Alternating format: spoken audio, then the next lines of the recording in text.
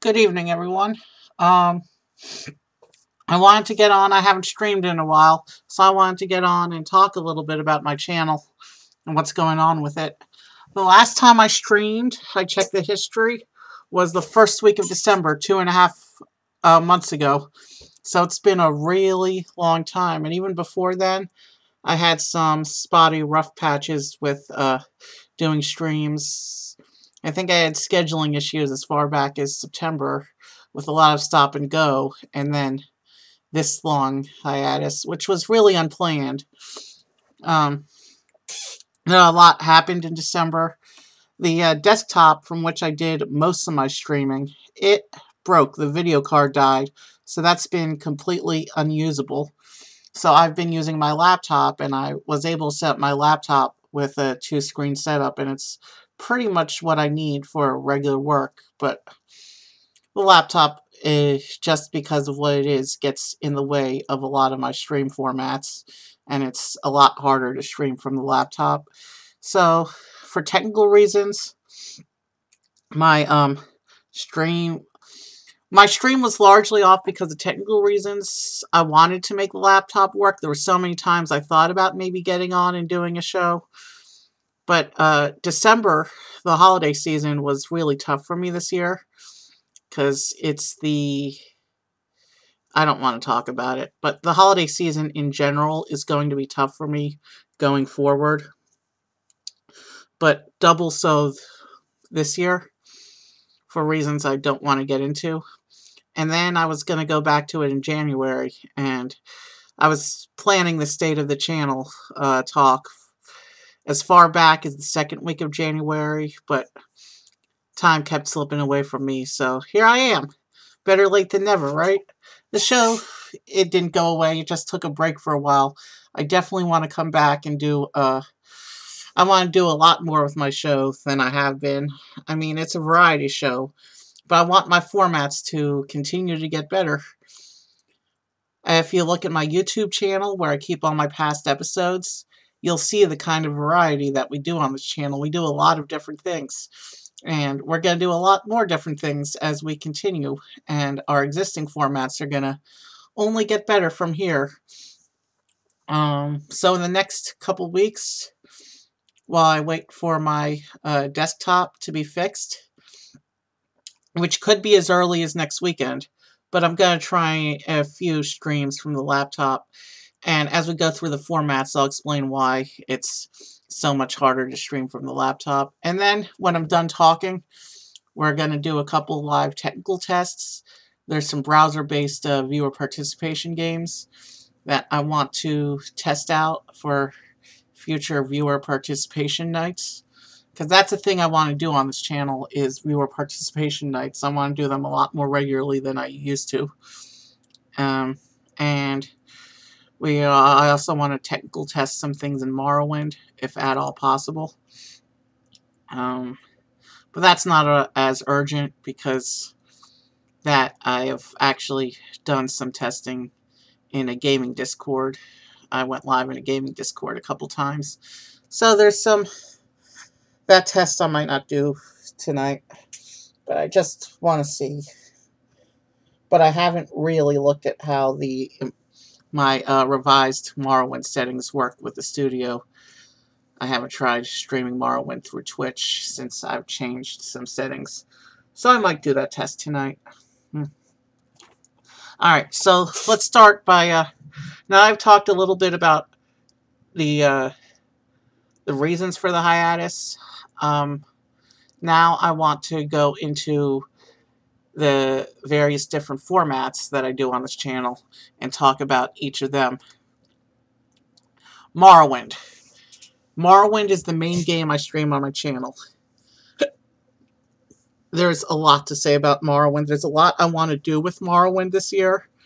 Last year I did a lot of Morrowind shenanigans, for example, with mods and things and cheat utilities.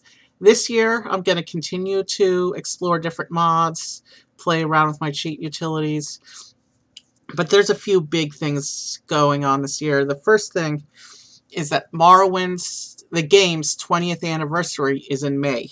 And I want to do a really special stream event to celebrate the 20th anniversary of Morrowind. Because Morrowind is my favorite computer game all time. And it deserves to be celebrated by me on its anniversary. One idea I had for the Morrowind anniversary is maybe a stream where I go into the construction set for a few hours and do a throwback to the very first mod that I ever tried to put together. It was a practice mod. I never released it. I never actually finished it. It was a little museum library thing that I put together. It was full of copies of some of the artifacts in the game, the artifacts from the Tamriel lore books. I had some armor sets in there. I put in creature statues of the various creatures in the game. There was, I put in statues of some of the NPCs in the game. The notable ones like Jube, Caius, Vivek, Dagothar were there, some other guys.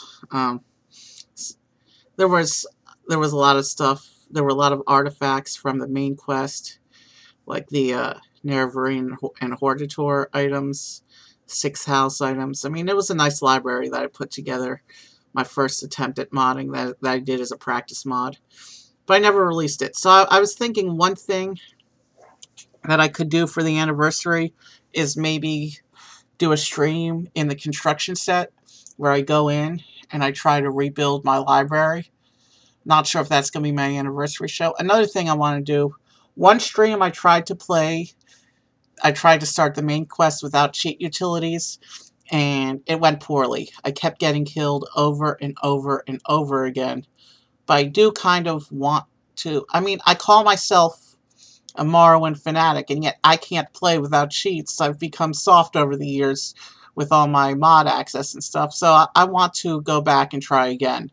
I want to try again, but this time I want to look up the location of that one frustrating item before I go in, so we don't get hung up and die in that one cave 100 times. And that maybe we can move on and actually, over the course of several weeks, play through the main quest without cheats. Possibly. It's a thing I'm thinking about doing. And another thing that's going to be big in Morrowind this year is Tamriel Rebuilt is getting ready for another content expansion. They're going to be adding some of the Halalu cities west of the Thir River. So there will definitely be a lot more Tamriel Rebuilt exploration. And some of those cities aren't going to look dead ghost towns anymore. There's still a long way to go. They still have several years of development left. And the other big thing that they updated is they did reworks of a few of the Imperial cities in the eastern half of the province. So it'll be nice to check those out as well, the new versions.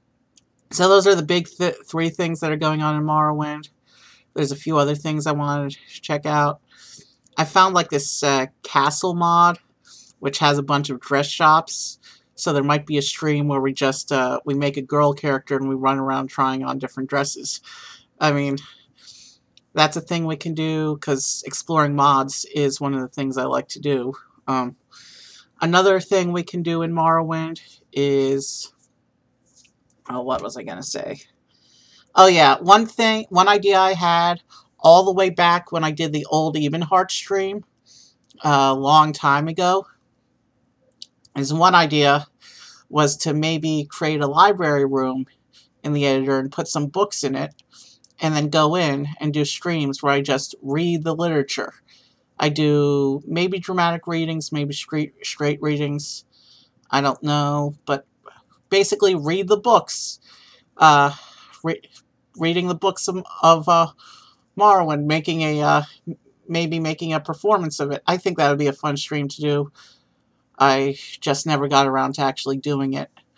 And maybe the 36 Lessons of Vivek, but we would have to work up to that because I think it would take me a few hours to read that series. Alright. I've been talking about Morrowind a long time.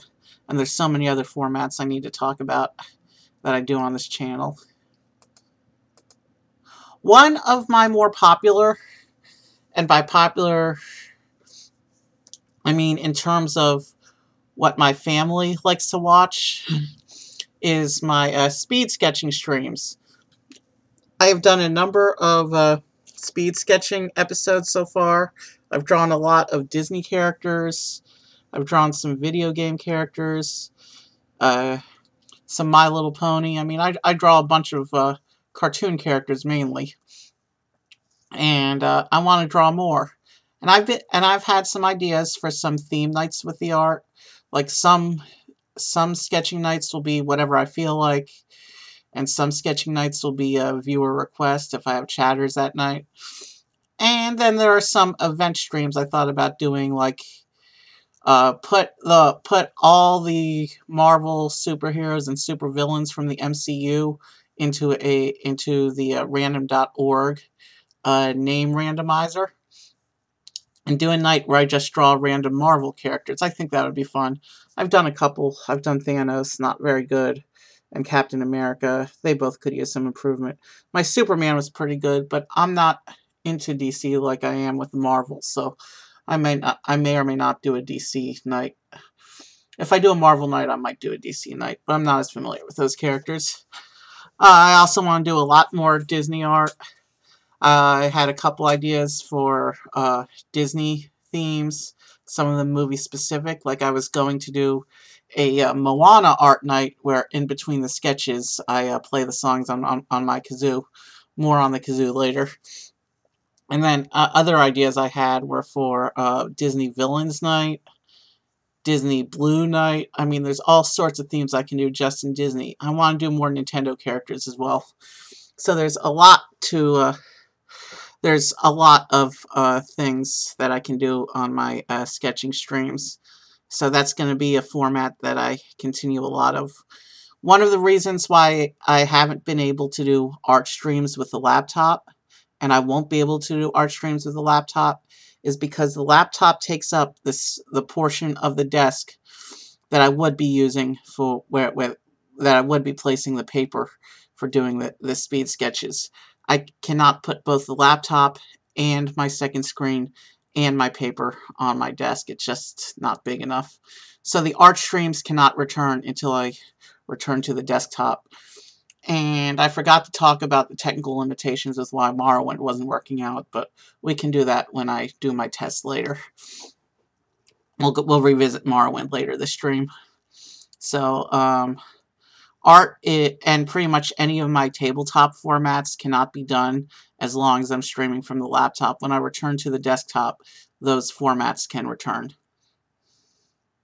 Oh, and by the way, this was my Princess Celestia sketch from stream, in case you wanted to know the character that was up here.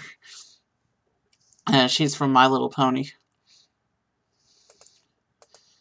Alright, Bakugan. And I actually had two different sub-formats for Bakugan, both involving the tabletop, and both of them impossible to do until I return to the desktop, just because they're tabletop streams. The one format I did was rolling practice, where I put my playmat on my desk. It looks really nice. And then I roll into the camera. I roll the Bakugan balls and try to open them on the cores. Rolling practice is fun. And the other thing I did on my channel with Bakugan is whenever I would add to my Bakugan collection, I would sometimes do unboxings where I would unbox the characters on stream and show off the new characters as I got them. Unfortunately, my money source dried up, and so it's actually been... I don't think I've bought a new Bakugan since October. And one of my Bakugan was sent out for repair because it broke during practice one day, and the Postal Service lost it on the return. So yeah, and it was from a 5-pack. So I'm gonna try my best to replace it because there's no way to I need to get that Bakugan back somehow. I don't want to talk about it anymore. The other thing is the Pegatrix collection, because I haven't been able to connect. To collect. I mean, I'm still sitting at the 14 out of the 20 Pegatrix I wanted. And then I learned that 2 or 3 of the starter sets with Pegatrix I was missing were not actually released in the States. So I'll be hard pressed to find them in international markets. If I want to have my full 20 Pegatrix collection, then I've got some hunting to do, and it's not going to be easy, and that kind of upsets me. But that's what challenges are for, right? Alright, another format I do on my stream is the music formats. Here you can see a picture of the Oasis Vortex guitar. And this is a guitar that I bought it years ago, never got it working, and pulled it out of storage. And a couple days before the video card died on my desktop, I actually managed to get the Oasis working through the desktop. This guitar has no onboard sound. It's basically a MIDI controller that plays through computer software. The problem is, even though I installed it on the desktop, I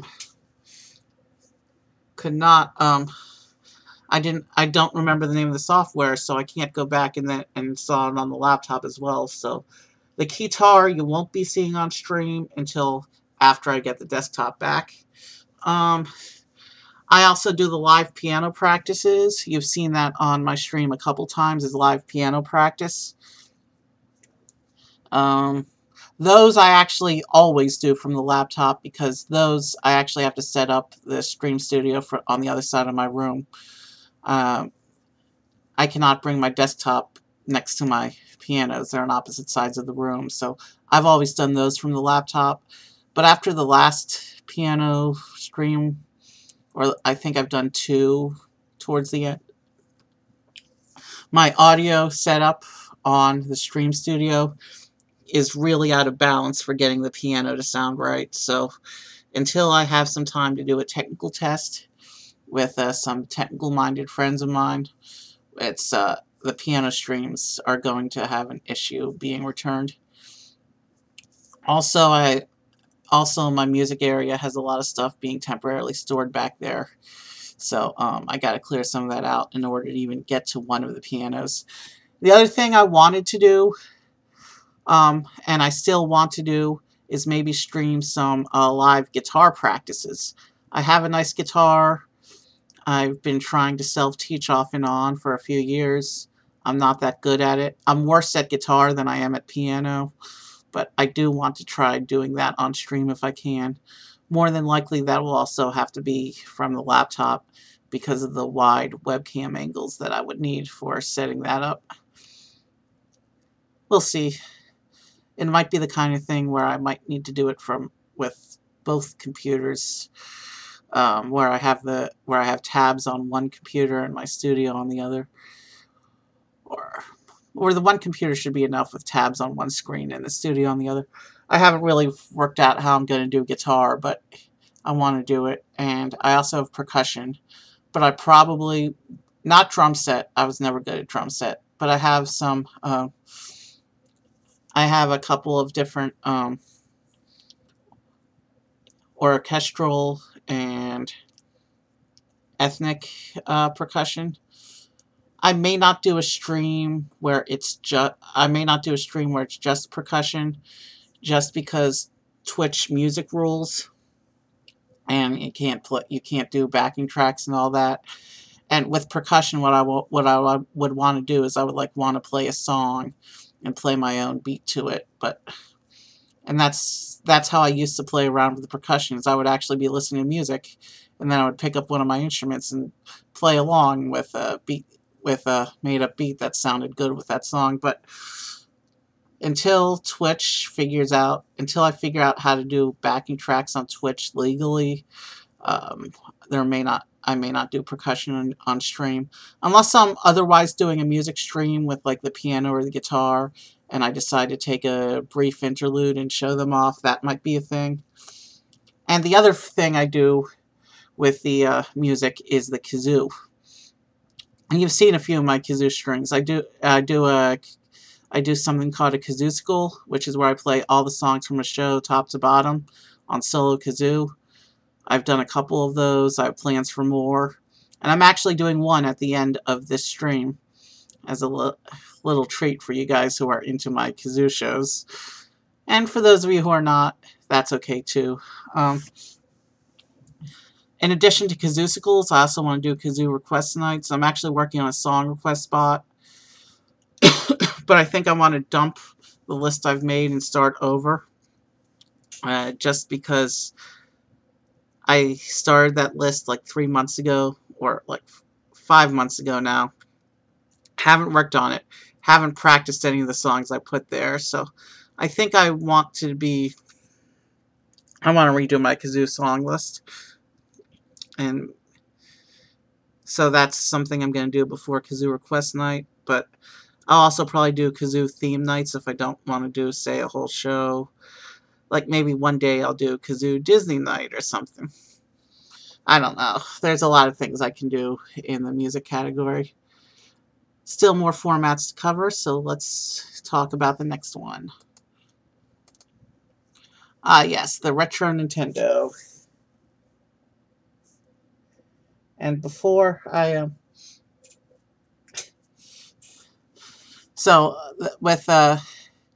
I have emulators for the Game Boy, the N64, and the SNES. The consoles from when I was a kid, basically. And I've actually done some successful Game Boy streams. I did a Game Boy sampler stream, which I followed up with playing through one of the Game Boy games over a series. I've also have games for the N64, but I haven't tested out which ones work yet. Haven't figured out the controllers, so I'm not ready to stream N64 yet. And the SNES emulator I haven't downloaded games for, so that one is not ready yet either. But I want to do more with the Nintendo this year, particularly the Game Boy, because I always had more games for the Game Boy than for either of the consoles. One game I want to showcase is Dragon Warrior Monsters. Maybe we'll do some of the Pokemon Pinball. There's a lot of cool games on the Game Boy that I want to revisit. Maybe. Oh, you know what might be fun is the Game Boy version of Heroes of Might and Magic. Heroes of Might and Magic was a game that I first became acquainted with one of the PC versions, and it was really fun, and it might be fun to revisit that on the Game Boy version, just because the Game Boy version was the only version I actually had. The PC version I had played a couple times at a friend's house.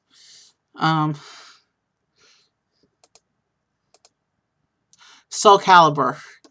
In addition to Morrowind, Soul Calibur 6 was the other computer game that I prominently featured on my stream. I shouldn't say prominently, I really only did it a relative few times.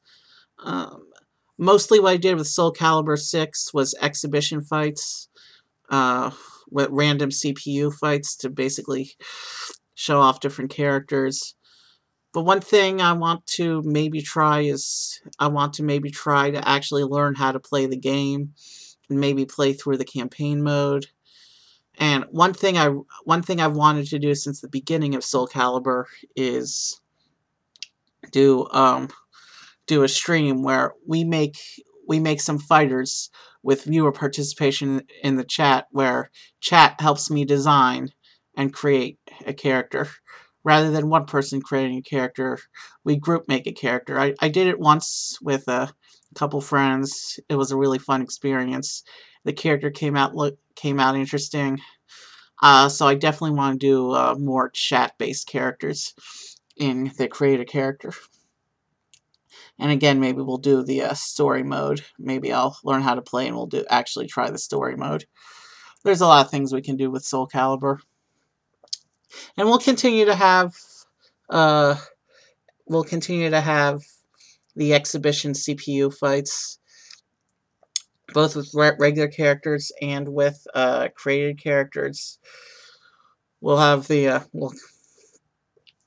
I still have to finish the princess characters, but my interpretations of the princess, and then there were the skeleton characters that I spontaneously created for Halloween. That was a fun trip. Maybe we'll do the skeleton versus princess twin matches as a show. I think that might be fun to watch. Okay, viewer participation games. This is a big one that I want to do on the stream. I've always wanted the viewers to be a part of my show, and so I've wanted to make viewer participation games regular. That hasn't really worked out on account of the fact that in order to actually plan a viewer participation night, I need to make sure that there's going to be at least one person in chat before I actually start. And so that's my brother, and he doesn't really have time for regular game streams. So we'll have to figure out his schedule so that we can do viewer participation more regularly. The I know it says Jackbox here. That's the that's one of the viewer participation game series that I really want to do on stream. I don't have it yet. It's expensive, and like I mentioned with the Bakugan, no money right now, but we'll work up to Jackbox. I definitely want to be getting Jackbox going sooner rather than later, if at all possible. But in addition to Jackbox, other things we do on stream, there's a game called Stream Racer with little race cars. There's a game called City Guesser. We play that's one of my favorite viewer participation games. Basically, it's a video of someone walking around a city street, and you have to figure out where in the world they are. Pretty fun game. Probably one of the things that I'm going to be trying to test during the live testing portion of the stream later. In addition to that, viewer participation. My plans for viewer participation started way back with Marbles on stream, which is probably the most popular viewer participation game. Unfortunately, after I had streamed it twice, they released an update last year, and the update changed the video engine, and the new video engine doesn't support my desktop anymore. And so Marbles will never run again on my desktop, period. I've contacted support about that. There's nothing we can do about that.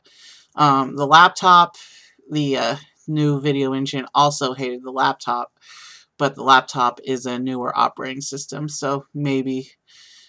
When I was playing around in Steam a couple weeks ago, it pushed an update for Marbles, so I'm really hoping that that update, they fixed whatever it was that was preventing the game from working on the laptop, and I have hope that we might actually be able to start doing Marbles on stream again. But if we do Marbles, those streams will have to be from the laptop, not from the desktop.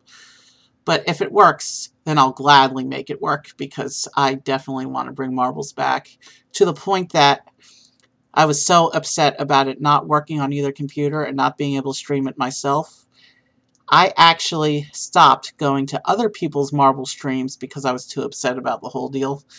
But if we can get Marbles to come back on my laptop, then maybe I'll be able to start watching other people's Marble streams and participating again. We'll see what happens with that. But that's just one of many. Like I said, I'm working on trying to raise the money for Jackbox. My favorite Jackbox minigame is the T-shirt game. There was actually a time when you could, when the game first released a few years ago, you could actually go to a certain website after your game and buy the T-shirts that had been designed during that game. I don't know if they still offer that feature, though. But there's Jackbox, City Guesser. Well, there's also the possibility of playing games on Board Game Arena.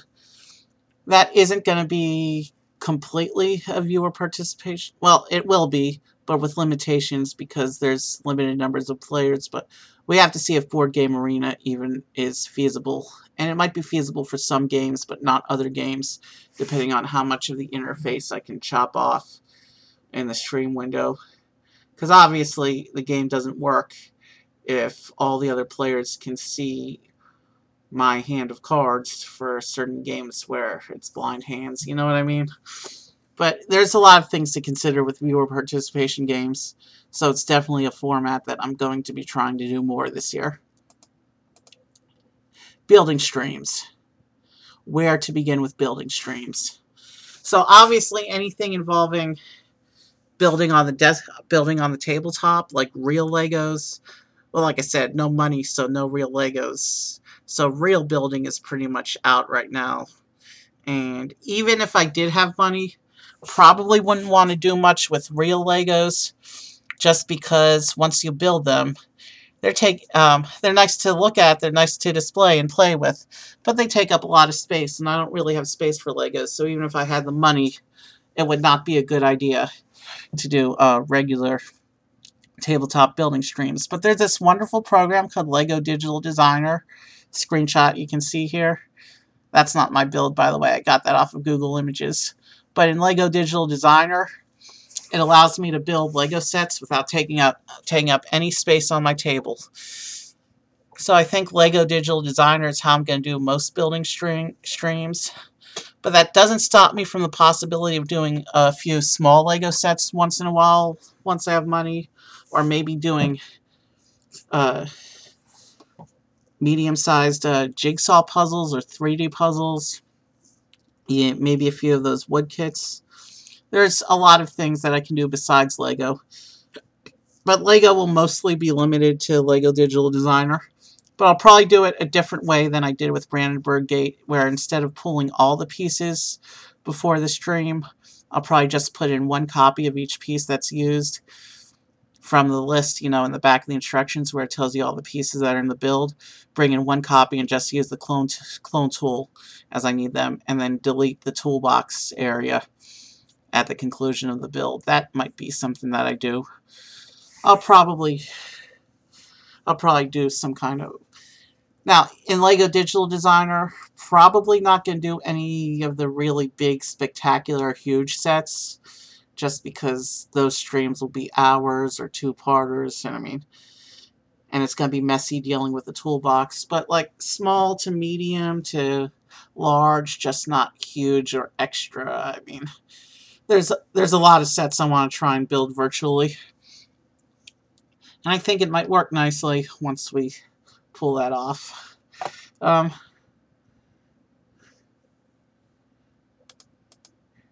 Retro educational games. DOS, Windows 3.1 era. Basically, the educational computer games, when I was first exposed to a computer as a little kid, Eagle Eye Mysteries in London is one example. It's about a brother and sister who go to visit their cousin in England, and they solve mysteries around London. And it was a fun little mystery game. There's 50 mysteries in the game, so I'm thinking I might do it in a series of 10 episodes of 5 mysteries each, just so that the streams aren't too terribly long. Yeah, I think it'll be 10 episodes of 5 each. But that's one of the games I want to try and play. There's actually precedent for these retro educational games on my stream. I did a Museum Madness speedrun. That was actually my last stream before hiatus. So I played the entire Museum Madness game in a single session. And I've also started looking at some of the other games, and not just educational games, but there's a few other games from that era that I've also found. Basically, a lot of these DOS and 3.1 era games, you can actually find websites where there's a DOS emulator in the browser itself. So I don't have to worry about configuration or installation or anything. All I have to do is find the sites that have the games, and I'll be able to play them. Eagle Eye Mysteries in London, that series is going to wait till I'm back on the desktop, because when you go through the browser emulators, the save game is per browser cookies, I think. It's saved in browser cookies. So if I switch back to the other computer after playing some mysteries, on the laptop, I'm gonna lose them. So I won't. This game I probably can't do till I go back to the desktop. Some of the others that are not as sequential, that I can maybe do like one-offs of. I also attempted to play one of those games, Dino Park Tycoon, and not so great. You can watch the recap on you can watch the VOD on my YouTube channel. It was Dino Park Tycoon hates its players. They said it was made for kids, but I really don't believe that, because the frustration factor in that game is so horribly high as to make the game virtually unplayable. You'll see what I mean if you watch that episode. There's a few other non-educational games from that era that I've been able to find in the browser as well. Still trying to find a few of the games I like from that era. But for right now, I've found a lot of them. Gizmos and Gadgets and a couple of the other Super Solver ones I think I'm going to want to try and play on stream. Gizmos and Gadgets is fun. You run around a factory trying to find parts for vehicles so you can beat the evil scientist in a race. And there's 15 vehicles to build across 3 categories.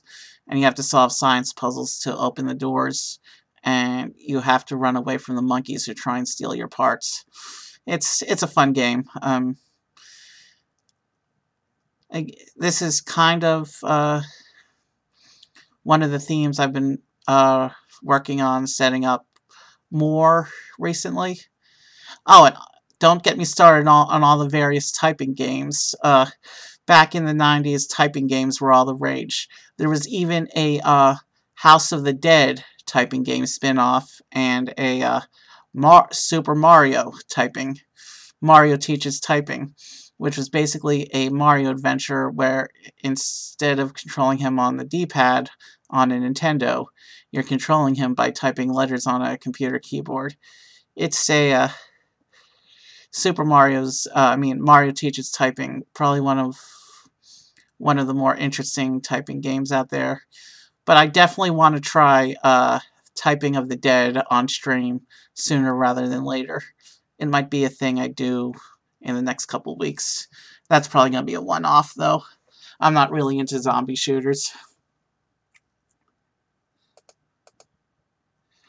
And the last format I want to talk about, the last major format on my channel, is Pokemon cards. But I don't talk about the cards and what they do in the game, and I don't go into Pokemon trading card game online like so many other streamers do.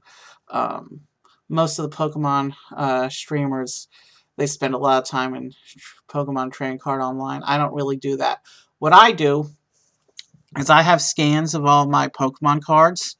I put them in an image randomizer, and then a random card image pops up, and I talk about the card art of that card. And some of them have collection stories attached to them. Not all of them.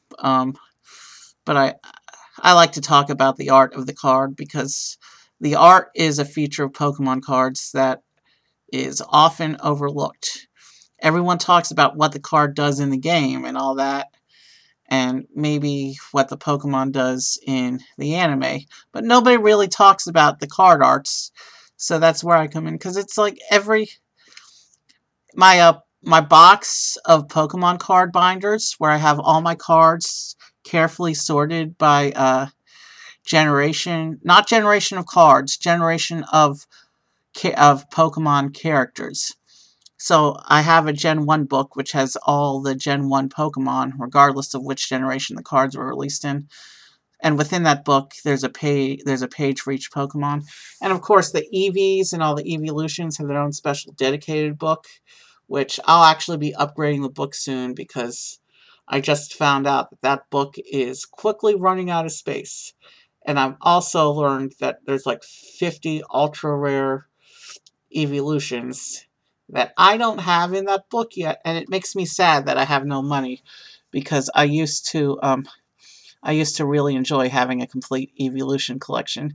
And then they decided to drop like 50 evolutions at once. And I went to TCG Player and added them all up. And it's like something like $1,500 to get the Eevee book finished now. Who has that kind of money? And it's making me sad, but I'll figure it out. I'll, I want to try and get that Eevee book finished. Hopefully, I want to get it up to date.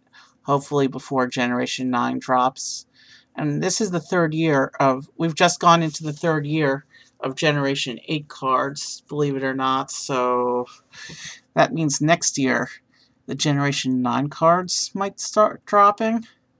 Unless Pokemon decides to slow down a bit. It's been every 3 years. But I'm hoping to get the Eevee book up to date before Generation 9 starts dropping, and also get my upgraded book. And the other thing, in addition to Pokemon cards, I did one episode where I talked about random vintage Magic the Gathering. By vintage, I mean when the game debuted in '93 up to the last set before the border change in 2002. So vintage I define as anything on the original border. There's been 3 different border changes throughout history in Magic. Vintage is really where the card arts are that I prepared. There's just so many thousands of Magic cards that for doing the card art discussion format, it's better to pick a theme. And so for my theme, I chose vintage, '93 to 2002. And then in the middle of 2002, with the release of Mirrodin, the original Mirrodin, they started the second frame. And then a few years ago, was it Tarkir? It may have been Tarkir. I might be mistaken on that. I don't remember exactly where. But then they revised the frame again to the third version of the card frame. But I refer to vintage as anything with that original frame. So yeah, there will be definitely more episodes of Magic Vintage card art as well. I have to rebuild my folder of those, so it might be a few months before those start appearing. Although I think I might have a backup of that folder on the desktop. I deleted that folder by accident from my hard drive, but I think the desktop has a backup of that folder. So I'll have to go back and check that once I get the desktop back. And so that's what's going on with each of the individual formats on my stream. Give me a moment and let me get ready to start the technical tests.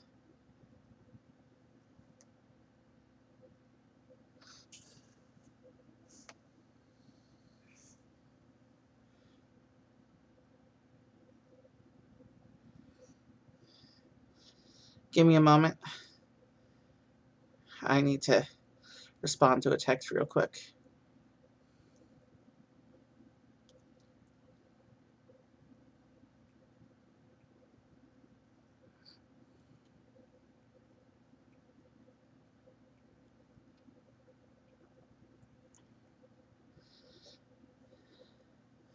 And I've noticed before, my streams went anywhere from half hour to 3 hours. I think I want to try to.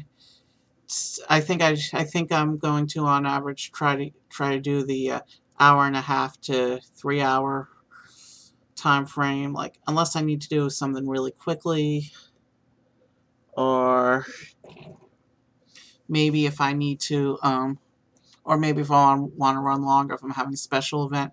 One thing I definitely want to do more of on the stream is Disney and Star Wars content. There hasn't really been much of that.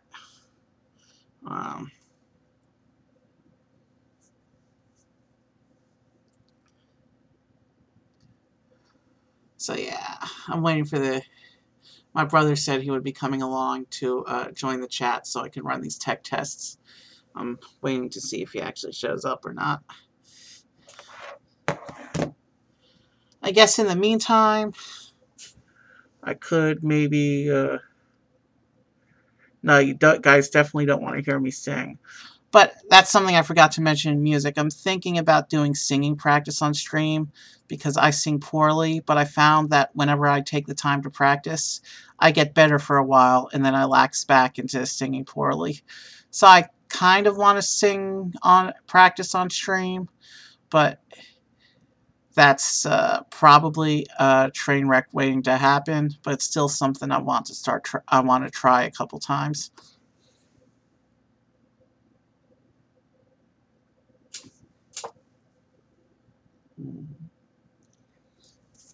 Um,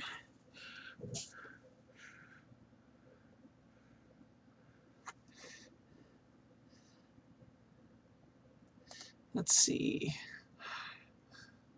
Oh, that's an old frame from the one time I did a board game stream. It was Star Wars Trivial Pursuit. Interesting. On the laptop, yeah. Uh, there's really, yeah, some of these old frames that I don't use anymore. And I don't really use the face cam because I've got bad acne right now. My acne's been in a bad cycle for an extended time. That's why I haven't really been using the face cam. Give me one moment. Let me find out what's going on with him.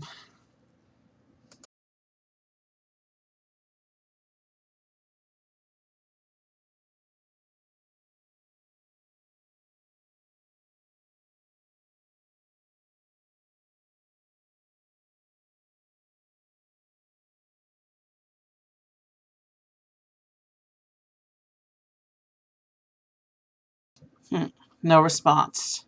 I don't just want to go into City Guesser and join a random game because I found that that's not enjoyable.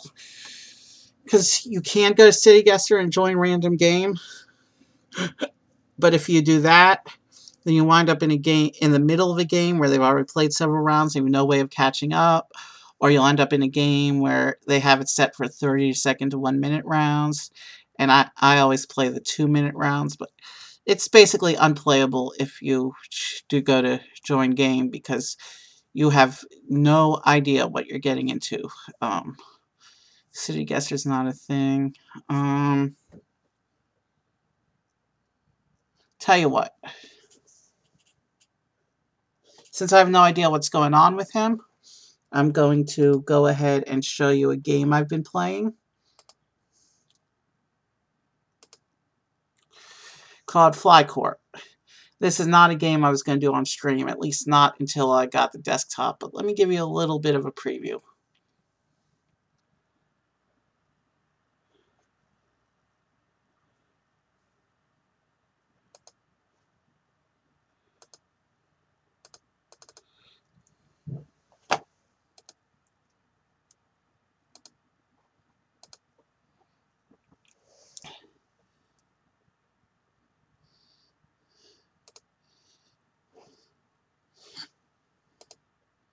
Alright, we're going to just go into free play.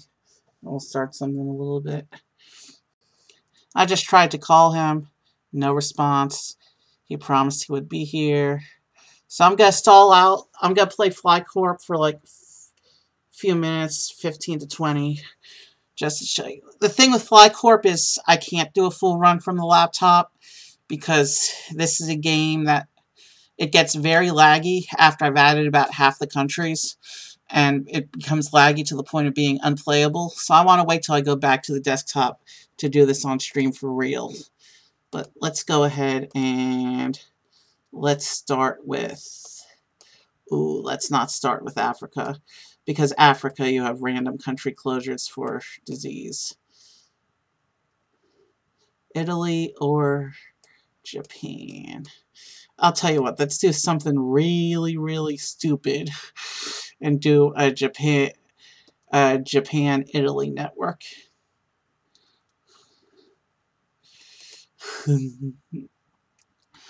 Or actually, let's just build Japan and the Koreas as kind of a little demo.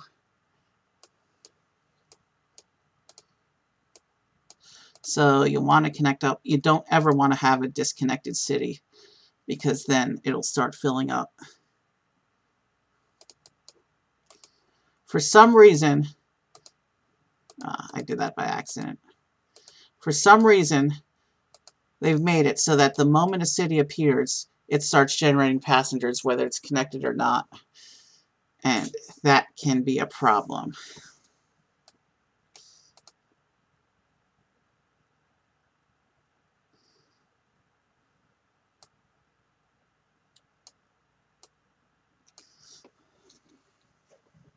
So I'm just giving you a little taste while we wait to see if he responds. And of course, they're going to knock out one of my cities for a few minutes right at the beginning when I have slow money gain.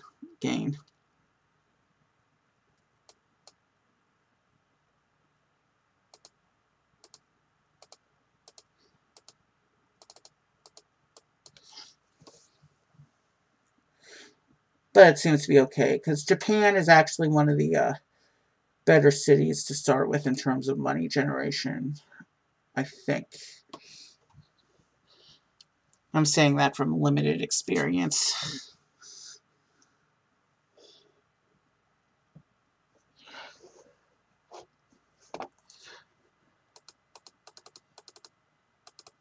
If he doesn't return to me by the time I finish building Japan and Korea, then I'll go ahead and show you something tomorrow. Because I haven't streamed in a while, I can keep this party going for a while.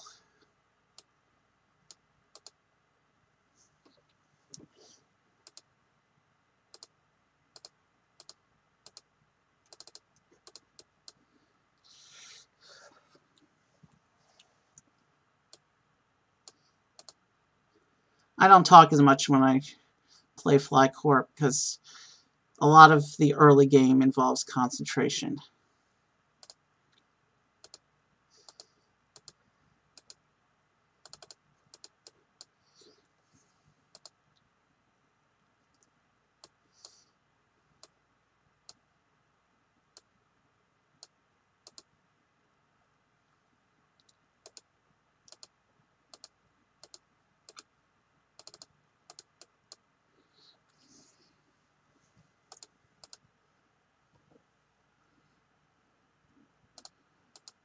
So yeah, you want to optimize airports and planes and make your network good. You don't want any of the cities to fill up because you get a penalty for full cities.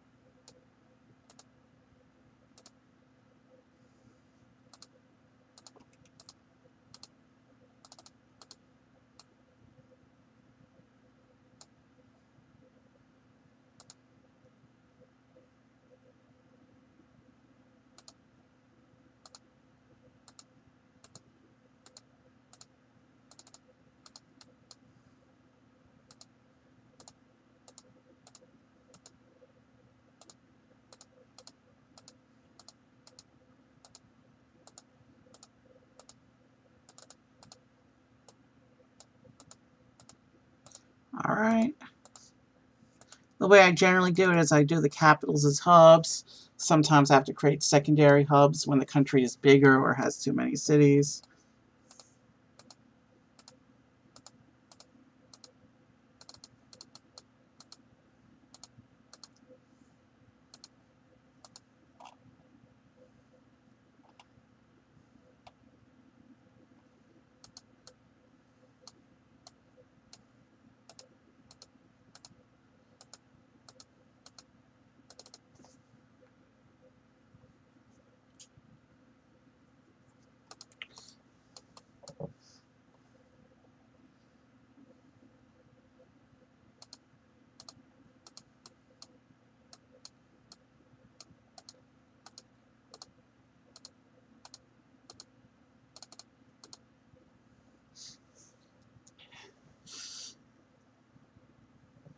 No response, and he ignored my phone call. That's not a good sign. We're still going to do the technical test in Morrowind. I don't know how I'm going to test marbles because I absolutely need somebody in chat in order to be able to properly test marbles.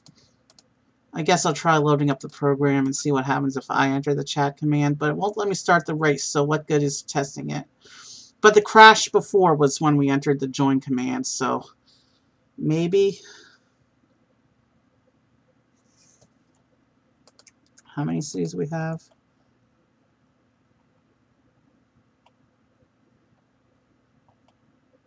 17.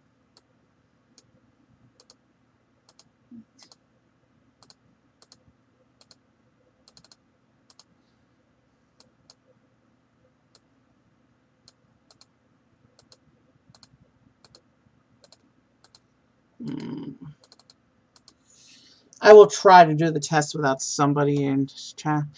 Is there anyone in chat right now? Because I cannot do a technical test on marbles, I don't think, unless I have somebody other than myself with which to test. That was the whole point of my brother agreeing to be here today, was that I needed somebody in chat. Well, we'll do it on the fly and see what happens.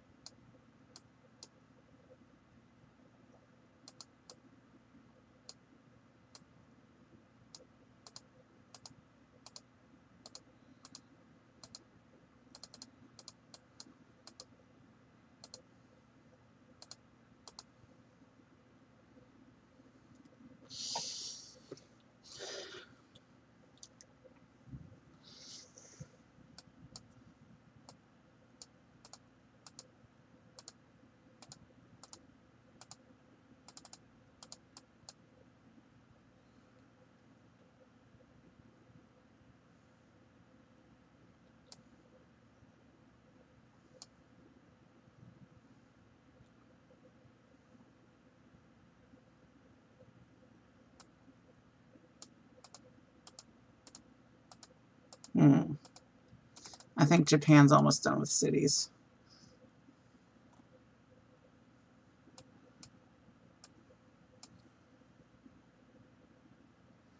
I generally take these planes and airports a little bit higher,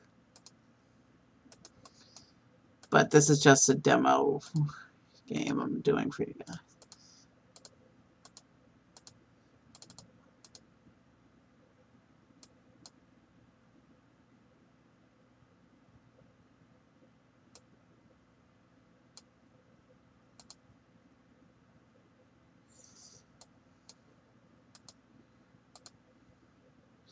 Actually, let's end it there. That's a little taste of Fly Corp. He's not there, so let's see what happens if I try to run marbles. Sorry, screen's dark a little bit. Oh, and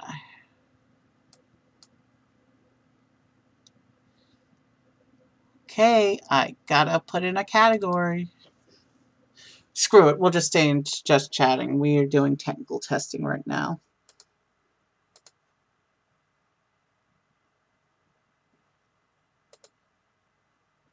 All right.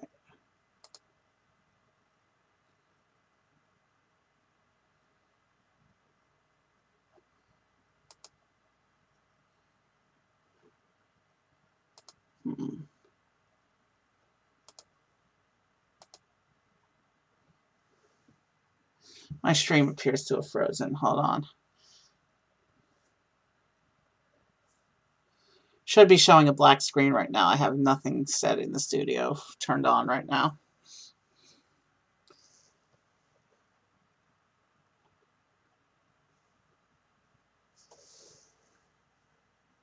So that was a little taste of Fly Corp. Something I want to stream once I go back to the desktop.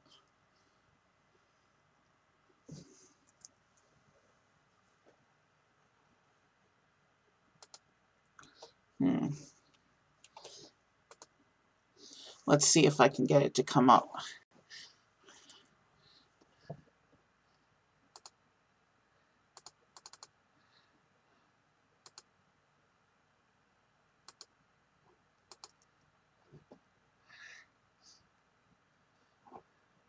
Oof.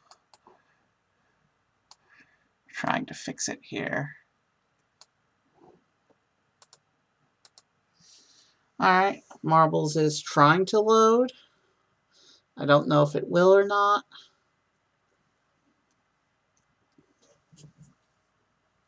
But that's the reason why I decided to roll in some, part of the reason I decided to roll in some technical testing here is because, well, I felt it was better to do it on a day where I was talking about behind the scenes anyway.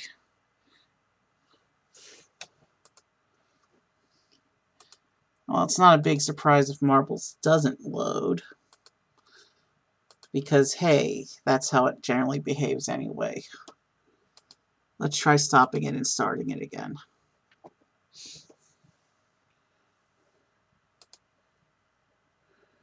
I thought it would be a good idea to try just because, you know, it pushed an update recently. I thought maybe the update would have fixed things.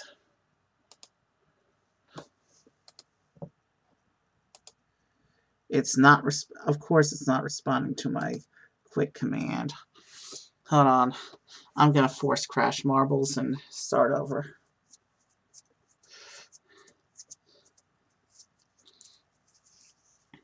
Again, you still shouldn't be seeing anything on screen yet. We're talking, you know what? Here, now I can see something on screen. Let me see if it actually loads this next time.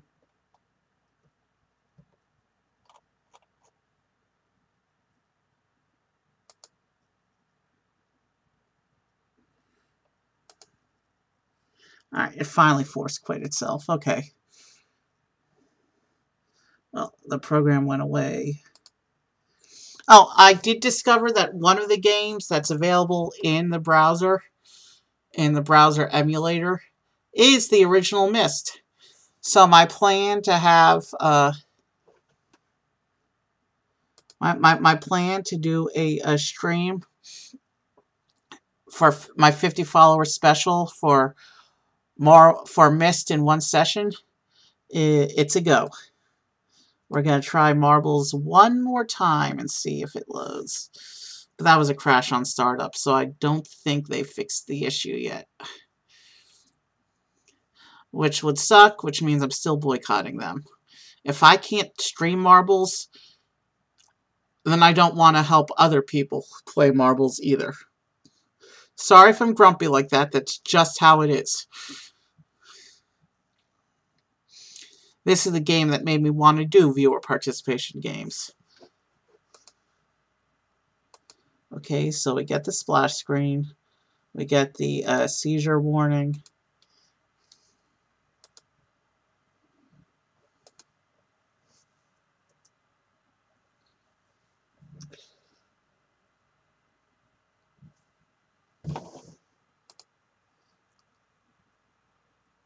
Hey, Q-Caller showed up. Hey, hi Q-Caller. So, trying to load Marbles right now, and it looks like it looks like it's still crash prone.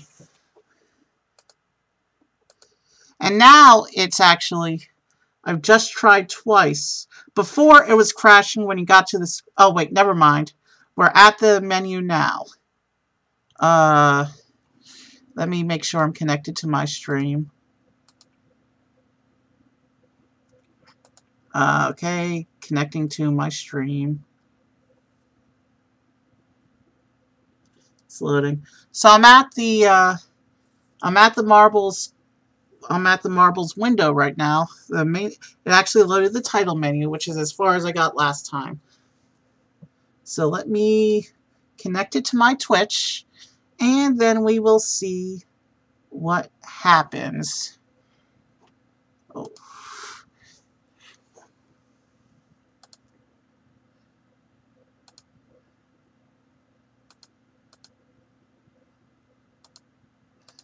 let me,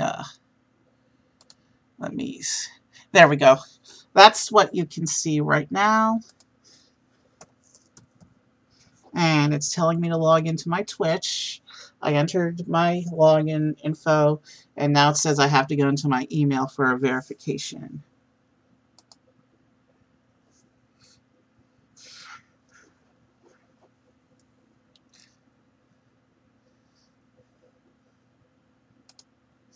Yeah.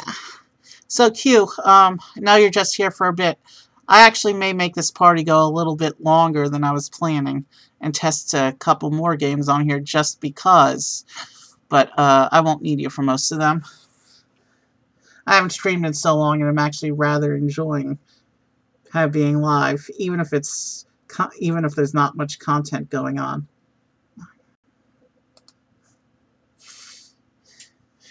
Sometimes you just gotta have casual, make it up as you go kind of streams, which I do sometimes. I like going in with a plan. I'm still gonna do some Morrowind tonight, and I'm still gonna finish with my Kazoosical.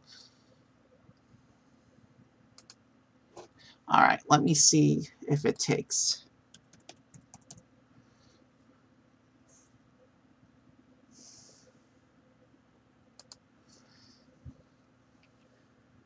Redirect.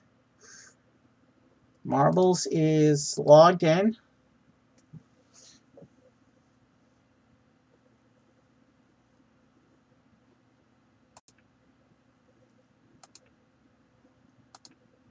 Settings.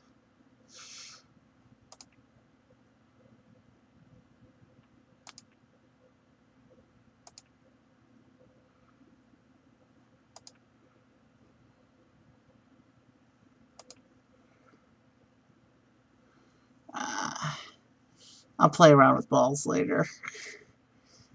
Hey, if I wanted to do Bakugan, yeah. I said I would play with balls later, and I do Bakugan on the stream sometimes, but I know it's getting late. My humor goes when it gets late. How do I get back to where I was?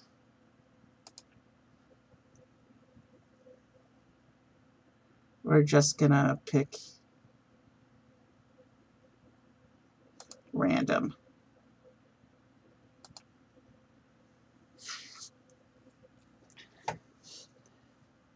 Alright, let's see what happens. We're actually going into a race screen. I don't remember the controls or anything. It's called Cosmic Chaos. Alright, Q, type !play. You're going to be the guinea pig here. Type !play and let's see if you kill my stream or not.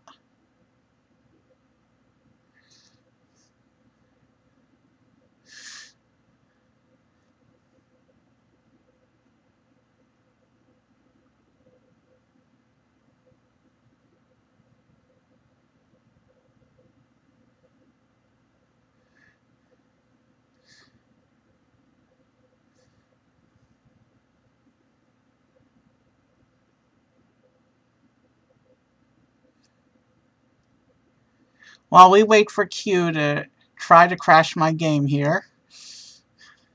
!play. I want to see what happens when a viewer does it. We're not going to test City Guesser or Board Game Arena tonight because those involve playing with a browser, and I already know City Guesser pretty much works.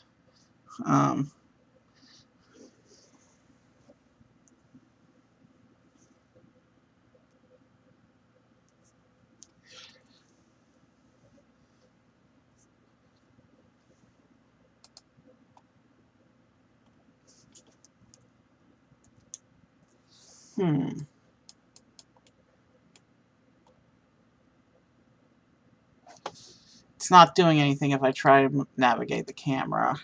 What happens if I type !play? And it also looks like the animation is going pretty laggy as well.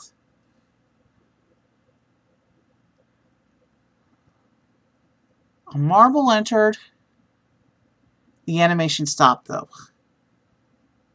and I couldn't control the camera view. Is it in the process of crashing? Let's see what happens.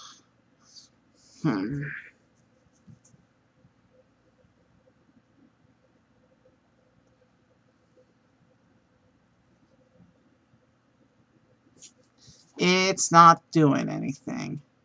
Spinning circle. I think it's still broken. I think Marbles is still a no-go for this computer. Wait. It just crashed out. It just crashed out. Alright. I'll try a full uninstall and reinstall with the update later. And I'll try it again another day.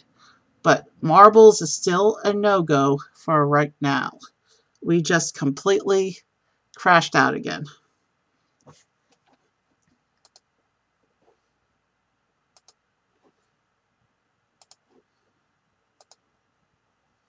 So, yeah.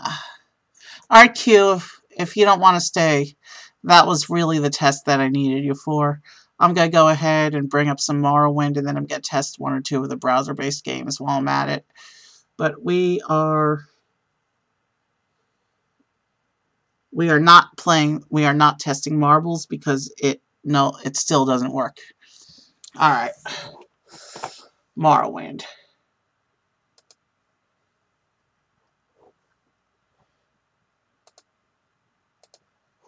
But first, why is my video not showing the splash screen? Why is it still showing the crashed marble screen?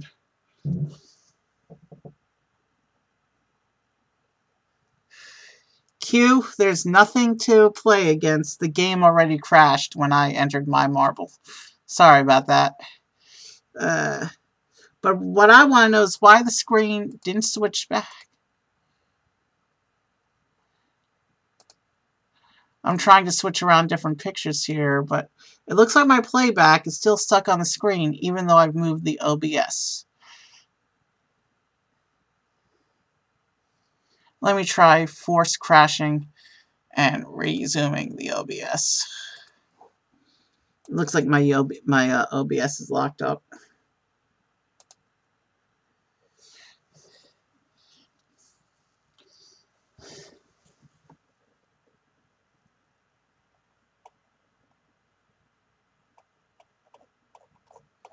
We'll have like a 2-minute lag. We'll have like a 2-minute disconnect time for me to bring the OBS back up. I'm force crashing now.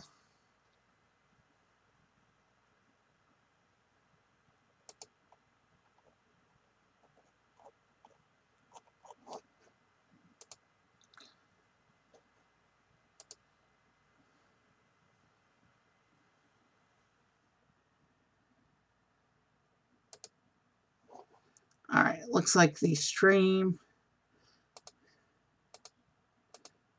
might be coming back up.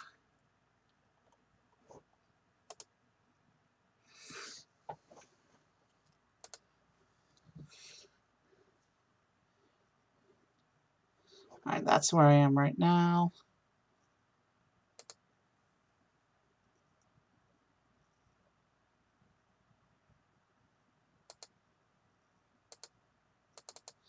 Okay. I think I see where the issue is.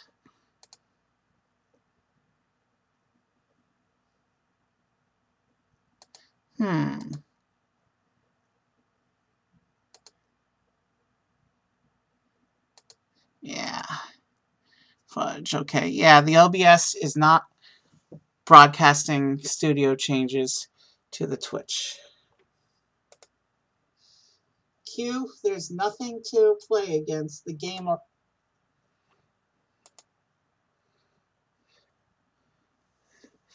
Yeah, Q, you may go to bed. I'm just trying to figure out, and it seems my live got to like 5 minutes lag, and that's why it's. Yeah. I'm not sure what's going on here. But yeah, as soon as I can get the my playback to catch up to my OBS, I'm going to play around with a few more things on my own. Thank you for helping me out with the marbles test. Still sad about it. Still boycotting it. Hopefully the next update I'll be back online with that. I'll talk to you tomorrow, okay? Did you start Boba Fett, by the way?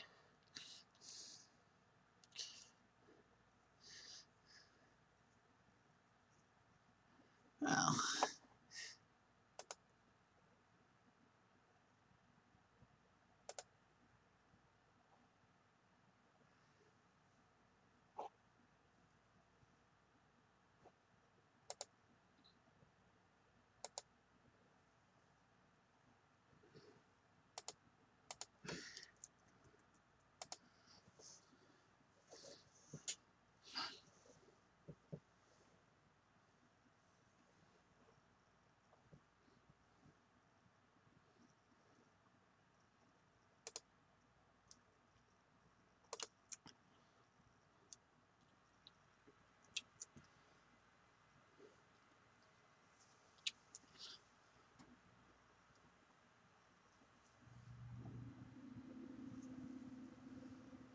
Alright, I know there's a lot of dead space in here while I'm trying out different things here.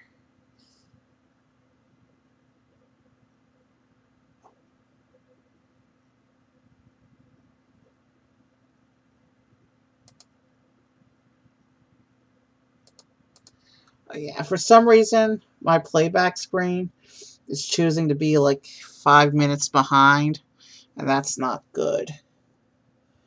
So I think I can't really test anything that involves other players anymore tonight anyway.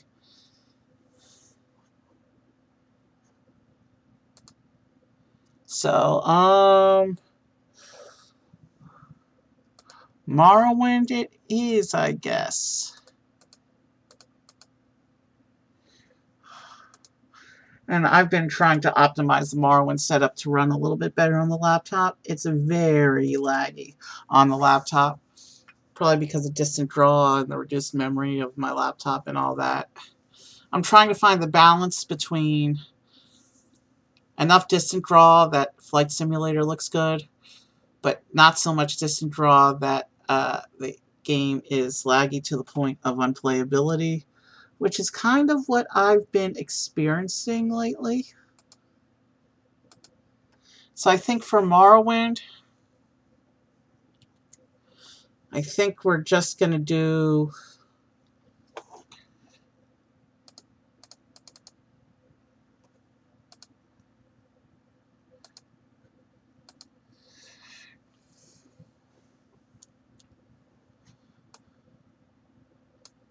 For Morrowind, I think we're going to just do some random testing things.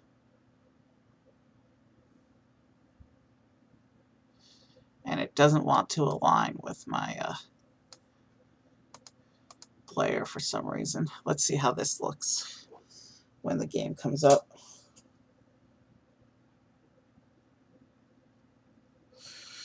And when this is done, I'm going to test one or two of the browser-based games as well.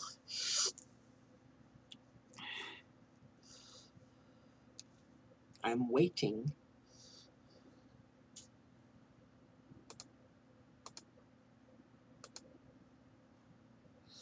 Alright, yeah, you can't see anything. I forgot about that.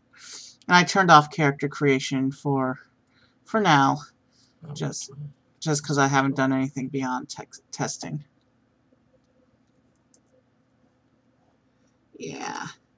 Looks like the stream playback is still quite a few minutes behind.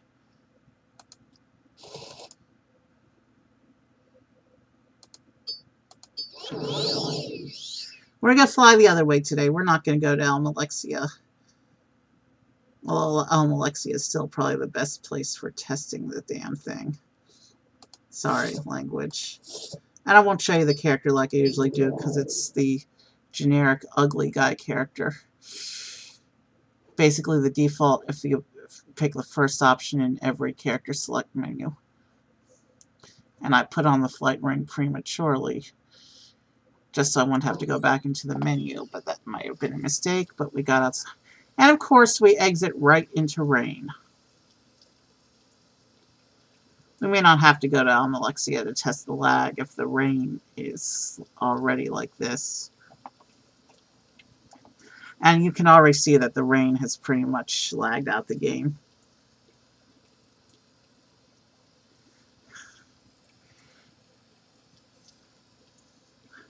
Distant Land is already a lot smaller than I like. But with this rain, we're not going anywhere.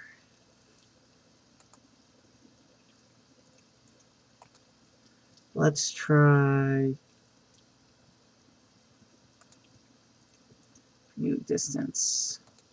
Let's take it down. There.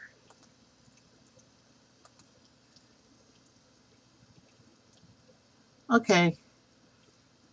That's passable. But still quite laggy in the rain. This little flight over Old Ebenheart is very laggy.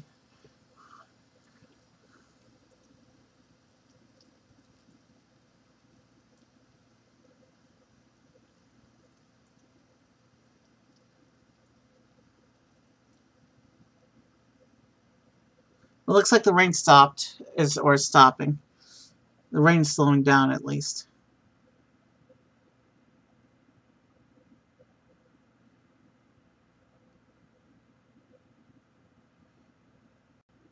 Yeah.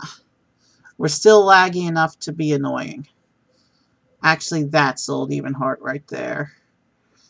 I don't know what I was saying.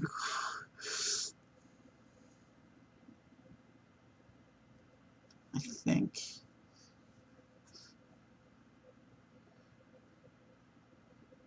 Yeah.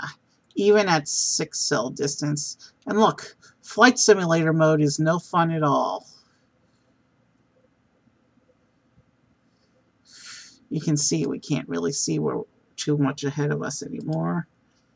What if, but it's still too laggy. What if I go down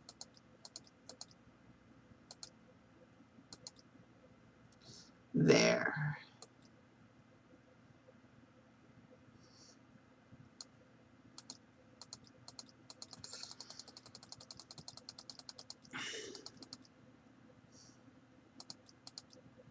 Four and a half cells, maybe? Is that playable?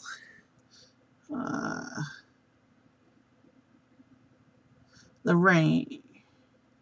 Alright, fly back over. We're Old Even. We're getting motion. Okay. Still choppy, but if I take it down anymore, we can already hardly see where we're going, so if I take it down anymore, then it'll just make Flight Simulator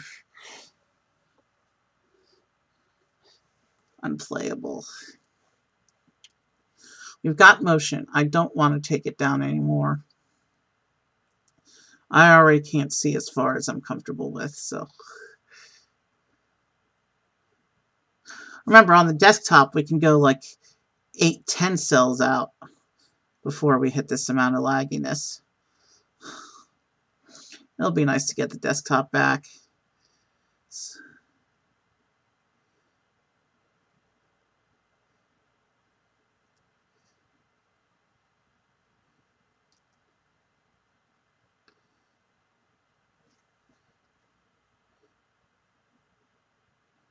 So I think the goal right now is to see. We're not going to fly all the way out to Necrom. That'll just be a waste of time since we're just doing technical testing tonight. But what I will do is I'll fly out to Almalexia if I can remember where it is. Almalexia, being an incomplete area, is totally unoptimized. And even though there's no NPCs and no interiors or anything like that, it's still heavy laggy in Almalexia. And I think we're getting close. Yeah, we've hit the city. You can even see, even at this pathetic view distance, from which we can't see the whole city, even see the whole city at once, where we got lag. So, yeah, I recommend not going to Almalexia if you are on a lower end machine. You can't do anything in Almalexia anyway.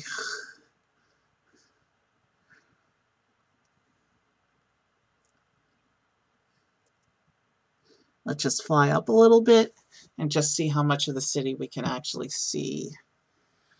Yeah, you can already see the fog is coming around the edges. So we can't even see the whole city with this short view distance. Alright, let's fly away. Let's fly back to Vardenfell, shall we? We'll take the scenic route past Vivek, and we'll head up and see if we can fly into Balmora. Because there's something out of place in Balmora, if I remember correctly.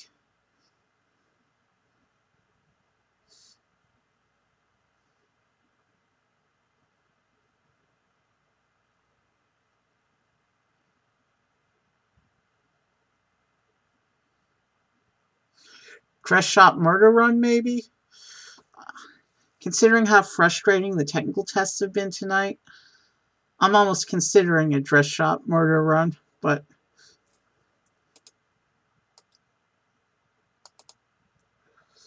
you can see the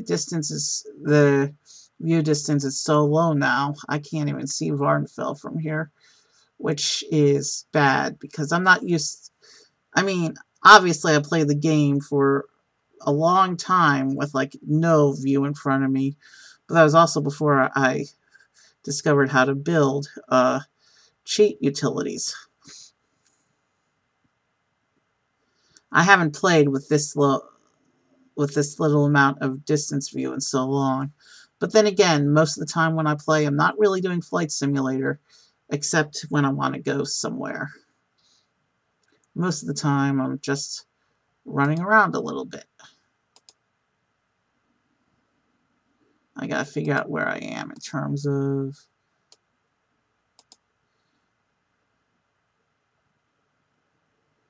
I came up too far east, I think.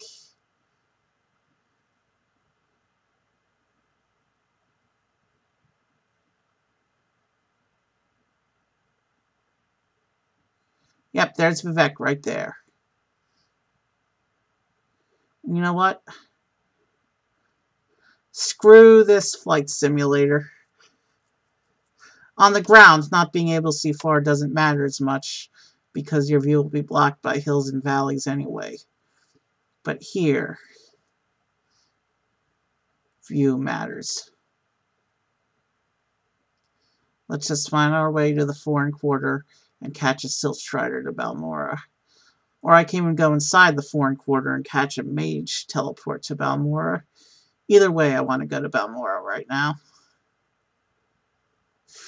And have you ever noticed how much Balmora Morrowind sounds like Baltimore, Maryland? Weird, huh?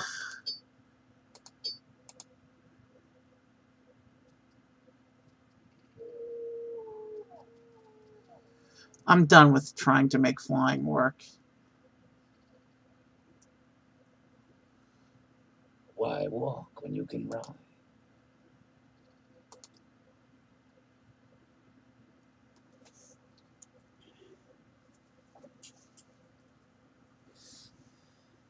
Alright, Balmora is loading. Why walk when you can ride? And do you see anything out of place in Balmora? Specifically, why is there a big McDonald's signpost in the middle of Morrowind? That certainly doesn't belong there, does it? My time is precious. So yep, that's a mod. And see, when we're inside the city, view distance doesn't matter. Our view is blocked by those hills over there. But when we're flying around, it doesn't matter. McDagoths. Okay. So there's some McDagoth employee. And look. They sell a Mick hat. We're going to buy one of those. They also sell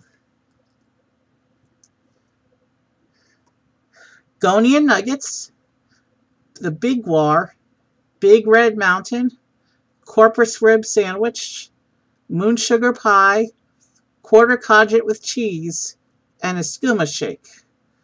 Okay.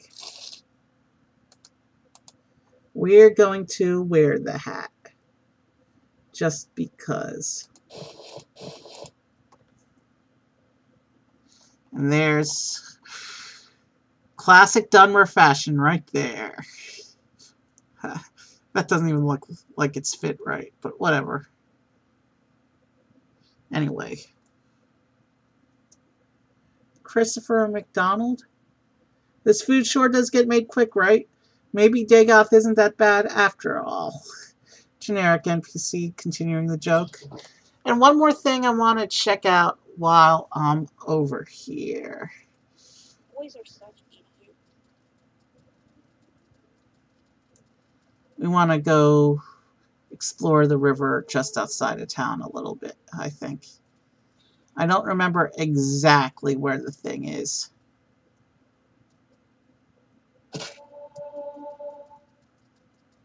But I think we want to be...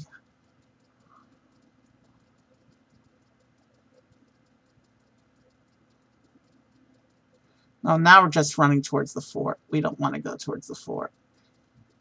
I came out on the wrong side of town, I think.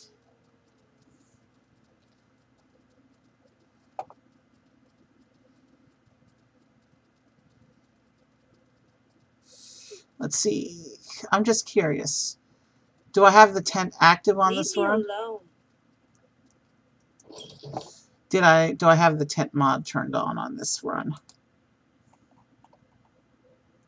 I do. You have questions? Yes?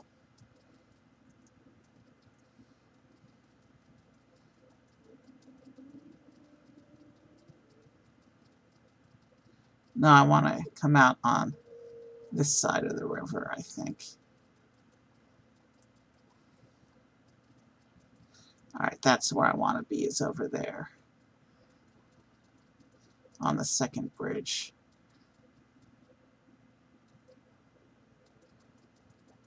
We make a special trip just for you. I want to remember where this thing is before I actually do a stream with it, so bear with me a few more moments.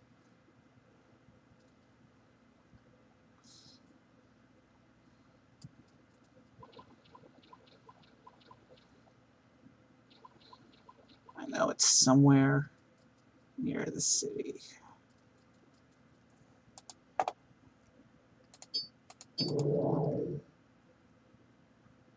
Then again, I may not even have the mod turned on, in which case I won't be able to find it anyway. Is it the other end of the city? No, it's not the other end of the city.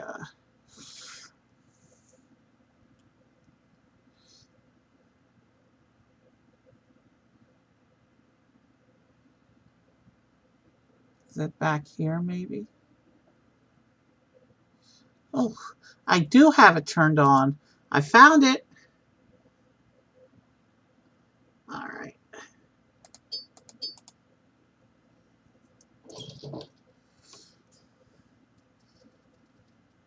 See this castle? There's a couple dozen dress shops in here.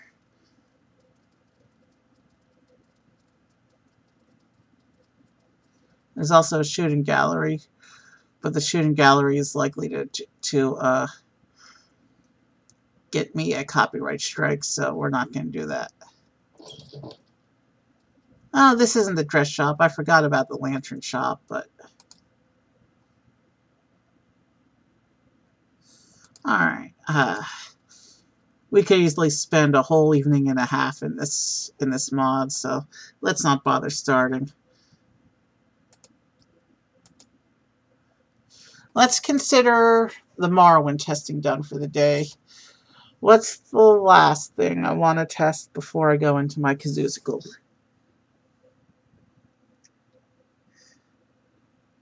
Alright, I'm just waiting for the game to close. And I'm just looking at the playback, and boy, is it choppy.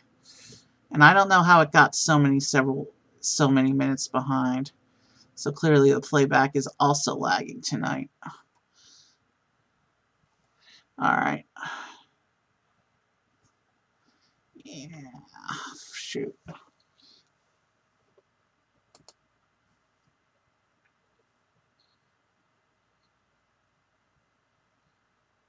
know it's somewhere near the city.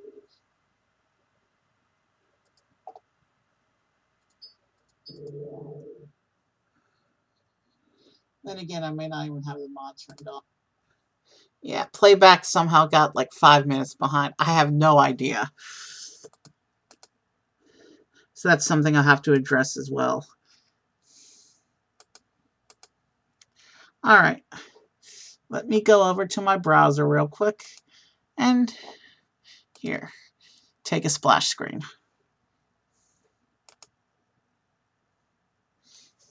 What do I want to try to play?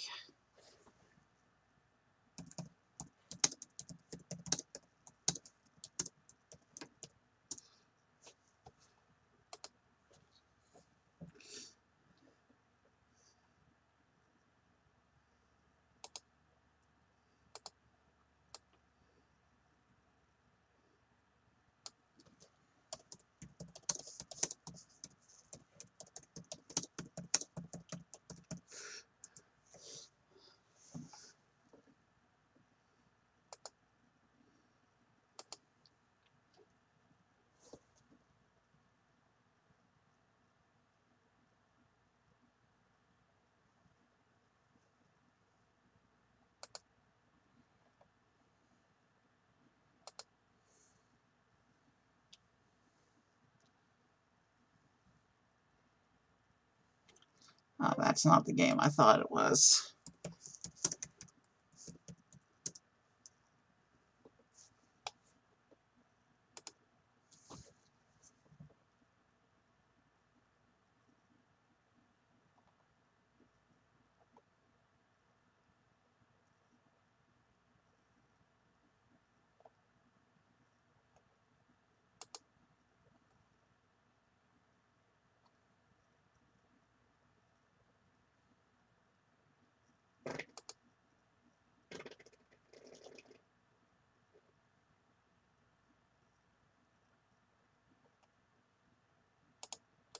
Let's try here.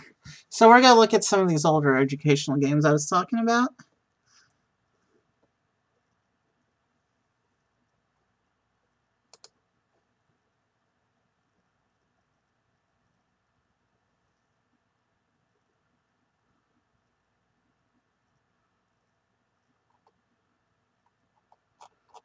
That site doesn't have a game. We can't find the actual game.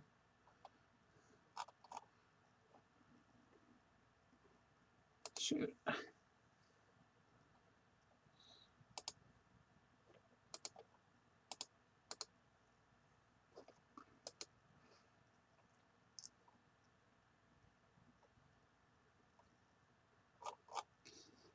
Okay.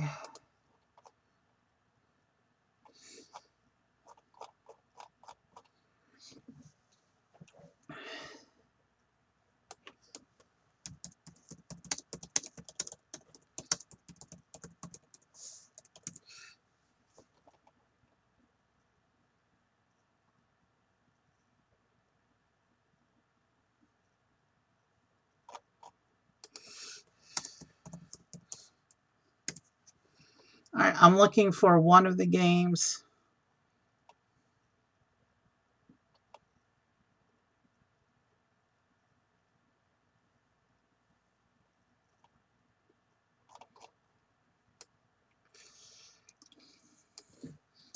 I'm looking for one of the games that I wanted to do.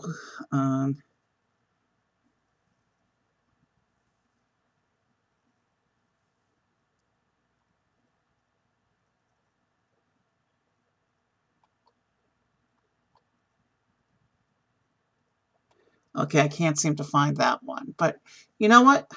I was telling you about Eagle Eye Mysteries in London. So, if I can find... I'm not going to play the first chapter. No. We're just going to play the tutorial level so I can show you that game I was telling you about. The emulator's launching. Meanwhile, let me come over here.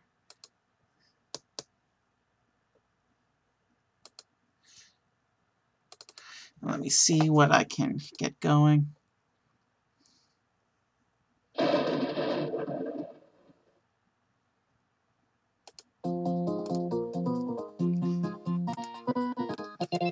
Bear with me a moment.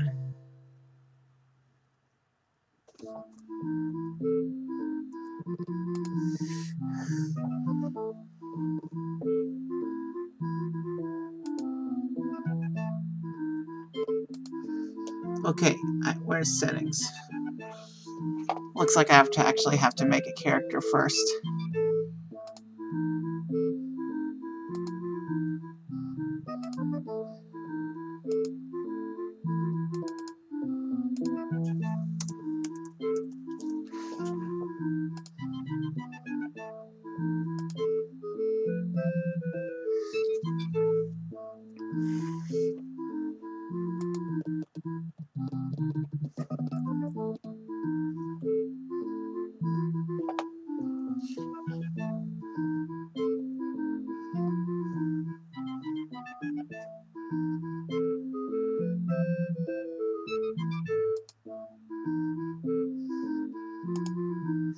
That's not what I wanted.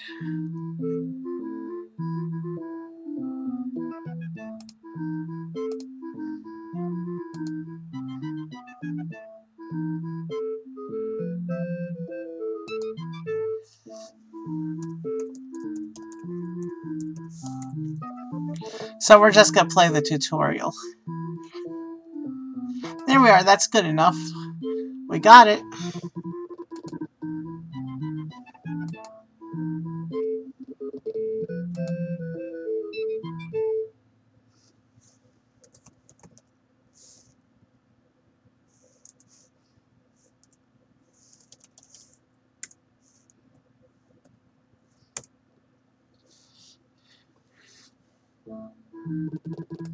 Cool.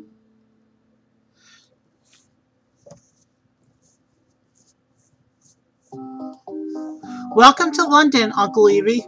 You're just in time. Jennifer is on her way here with a special assignment from Scotland Yard. When you're through reading this, click your left mouse button to go on. Wow, meta.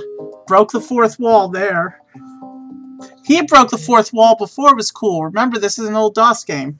As soon as Jennifer gets here, we'll go over the top secret new crime-busting info that we'll use to get things done here in London. In the meantime, let me fill you in on the latest and show you around. This is that game I was telling you about when I was mentioning the retro educational games. This was the box art that there was the Eagle Eye Mysteries in London. Because I want to save the actual mysteries for a stream series, I'm just gonna show you the tutorial mystery. I'm Jake Eagle, of course, and this is the garret upstairs in the house my Aunt Miranda and Uncle Basil own in London. Basil, such an English name. So many great English characters named Basil, and you never see that name in American literature. My sister Jennifer and I are hanging out with them all summer. We plan to take a vacation from all the work we do back in Richview at our Eagle Eye Detective Agency, but it looks like mysteries just seem to pop up wherever we go. Luckily, Jennifer packed the Travis in her suitcase just in case. The text retrieval and visual imaging system is our own electronic devices notebook. Basically, an iPad before iPads existed. Jennifer's even added a couple of cool new features to it, too. Here's how it works. When we're on a case, I'll enter all the clues we uncover into the Travis. When you want to check our notes, just click on the Travis. It will display all our notes for you to check over. That way, when we're finished investigating, we can use the clues to figure out who done it. If you need help figuring out how it works, just hit the button marked with a question mark and you'll get an explanation of its features. I've just put some notes in there to help us get around, which will be useless to solve the tutorial quiz, by the way. We'll catch up with Jennifer back here later. Let's go downstairs to the kitchen, and I'll introduce you to Aunt Miranda and Uncle Basil. Or, as he's just said, Aunt M and Uncle Bays. Whenever we go anywhere, we always start by checking out the map of London. You can tell which place we should head to first because that spot will be marked with a flashing red diamond. Just click on that diamond and we're on our way. I really don't need to read all the game instructions, do I? Just the plot-relevant mystery stuff. I guess I should get used to reading everything, though. This is my Aunt Miranda and Uncle Basil. If you'd like to talk to them, click inside the glowing boxes that surround them, and they'll introduce themselves. When you're through talking to them, click on the box over the door to your left. Then we can head back up to the garret and see if Jennifer's back. Hello, Uncle Evie. Thrilled to make your acquaintance. I'm Jake's Uncle Basil. I must say, it's quite a relief to see that you're here to help out. We just seem to be surrounded by puzzles and mysteries here in London. As an author of mystery stories and other novels, I seem to come into contact with all sorts of strange problems. There are some terrific advantages to being a rather well-known author, if I do say so myself. One of those is that I've become quite chummy with Mr. Sneed, the head librarian at the British Museum's famous British Library. Not many people get access to those special libraries and all the facts and information therein, but you will. Whenever you want to go research anything at the library, just click on the British Museum button on the map of London. Hello, Uncle. So very pleased to meet you. Let's see, what can I tell you about myself? I'm Aunt Miranda. I work as an investigative reporter for the Times here in London, so I often get hot news tips that Jake and Jennifer can help me research. More often than not, there's a mystery to be solved. 50 of those to be exact, plus this one. This one doesn't count towards the 50. In fact, I just got a call from my friend down at Scotland Yard, Inspector Gage. He's got just such a case. I'm not sure of the details, but it has something to do with the theft of a priceless Egyptian statue from the British Museum.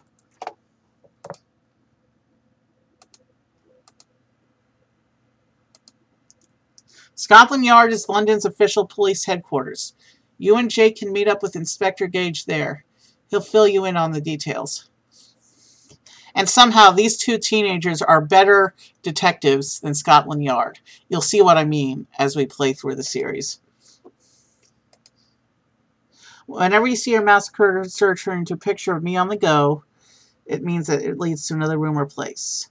Let's go back to the garret.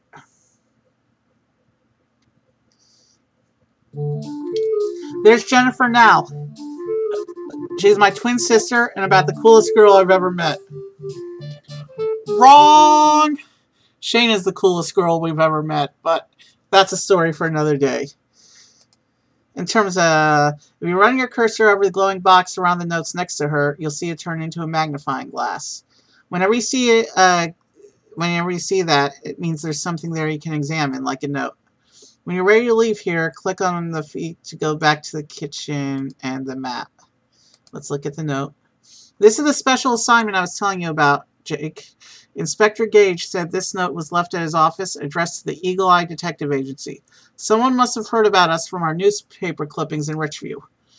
From what I could gather from Inspector Gage, last weekend, someone stole a priceless ancient Egyptian statue of the cat goddess Bastet from the British Museum. Scotland Yard had no leads at all until this note arrived there this morning. It's our only clue. The note reads, "Little cat statue come from the Nile, stayed at the British Museum a while. McCavity came to take it away and drop it at Covent Garden one day. All the little kitties lined up in a row, fake ones and real one, all ready to go. McCavity watched to see what was done. The head eater of beef, he claimed the true one. Only the cleverest of eagle eyes will find my special feline prize. If you find the answer to my poser, you'll get Kitty back, or else it's no, sir." McCavity is a recurring mystery character. They're not revealed until the very last 50th mystery. Poser, what's that? One of those British slang words? Luckily, we put together a little British-American dictionary in the back of the Eagle Eye Handbook, aka the rule book. Old games used to come with those things. It's not there. See if we can find out what a poser is. It's the British term for riddle. Anytime you come across a strange British word that we don't understand, just grab the non-existent notebook and it'll be okay. Right, mate? I know that one. Mate is what British people call their buddies. I can't wait to get back to the States to try these new words out on my mates. Well, this poser's got me stumped. Remember, if you're stumped when you're trying to solve a mystery, just click on the Travis and hint, and we got to go to Scotland Yard. I've typed some of this poem into the Travis so we can check it again if we need to. Notes, finished reading, go back to the map. Uncle, great to see you. I've got to fill you in on the latest in Eagle Eye operations. Here's the scoop, and don't worry if you don't catch it the first time. Jake will type it for you so you can check it anytime you want. First off, the map of London has some neat extras. One of them is a When you can go to a new site, a glowing diamond will appear over that spot. When you click on the area near that diamond, you'll zoom into a closer view, and the site marker will be there to click on.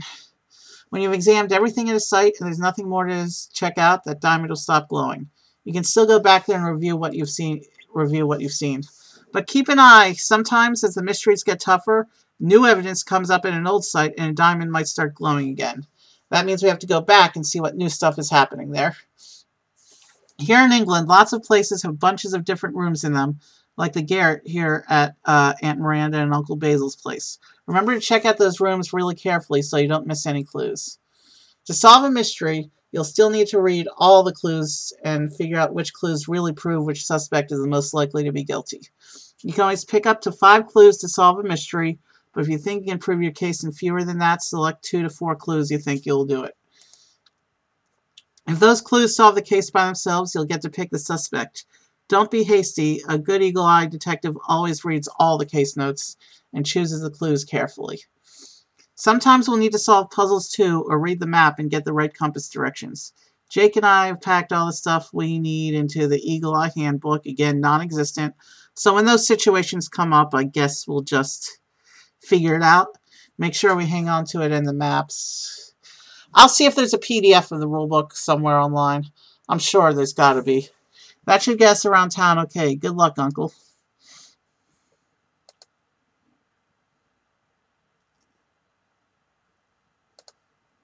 We're going back to the map of London.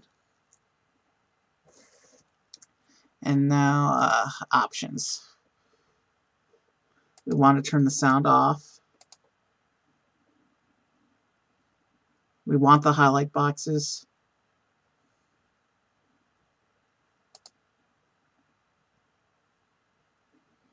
And now we're going to Scotland Yard.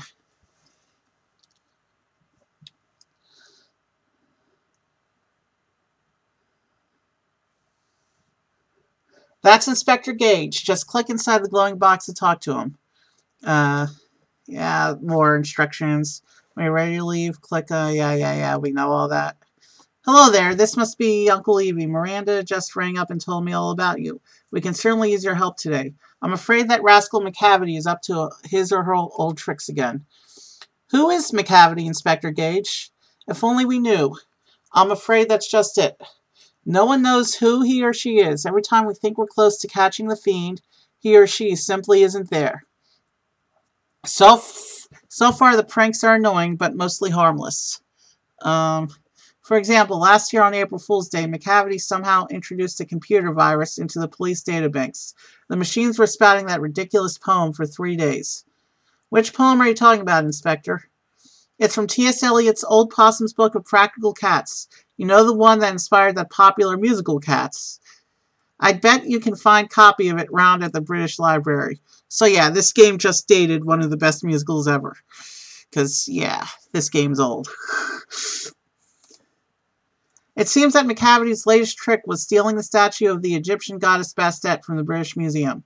The note I gave to Jennifer suggests that the statue was placed amongst a group of souvenirs at Covent Garden yesterday.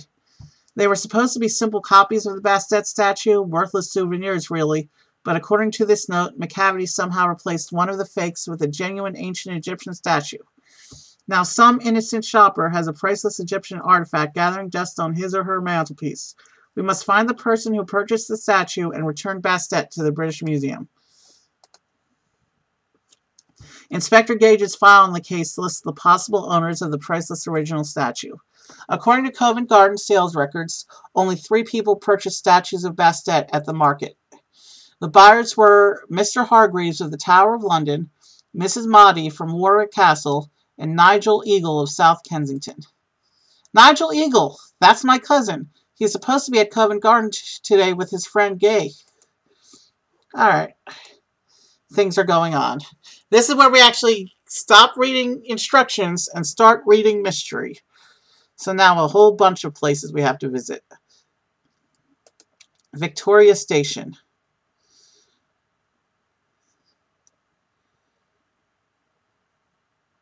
Which means we have to go to Warwick Castle.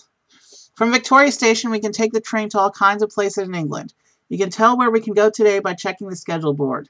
Warwick is highlighted. Click the name on the schedule and we're on our way.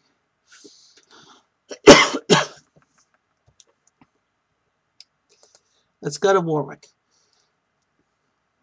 The video travel guide. That's this. It shows you a picture of the place and some educational information about it. We are not going to worry about that. Just going to be a waste of time for the mysteries because it doesn't actually give you any clues or anything. We're going to Warwick Castle. Warwick Castle is just one of the excellent places we'll get to visit during our stay in London. Check out the towers.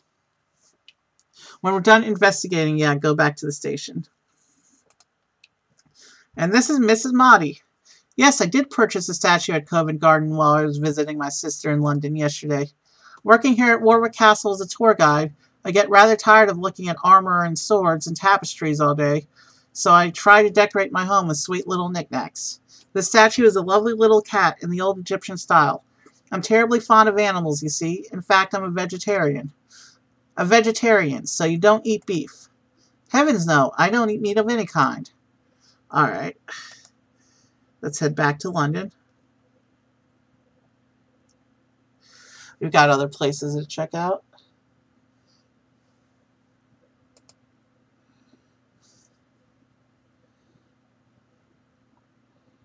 What's all the way up here? Tower of London. We're going to the Tower of London. This huge old castle near the Thames River is called the Tower of London. Its place is just packed with history. We learn something new each time we visit. Yeah. This is Mr. Hargreaves. Wow, what a great costume. This is no costume, young lady. This is my official uniform. Let me introduce myself. My name is Mr. Hargreaves, and I am the chief warder here at the tower. All of the beefeaters, or yeoman warders here at the tower, are under my command. We're all former officers of Her Majesty's Armed Forces with distinguished service records. So you're the head beefeater? You could say that. Anytime you come to visit the tower again, just ask for me and I'll be delighted to give you a tour. He seems like a pretty cool guy. But hey, head beefeater? We still got to get all the clues before it will let us solve the mystery, though. Let's go over to Covent Garden.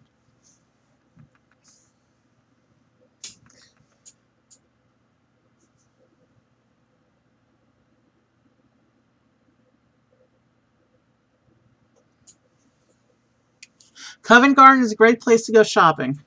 We always find the coolest souvenirs here. Look, there's Nigel with his friends Gay and Dorothea. Let's ask him about the statue he bought yesterday. Yeah. Nigel, hi Jake. Is this your friend Uncle Evie? Pleased to meet you. I'm Jake and Jennifer's cousin Nigel. What are we doing here today?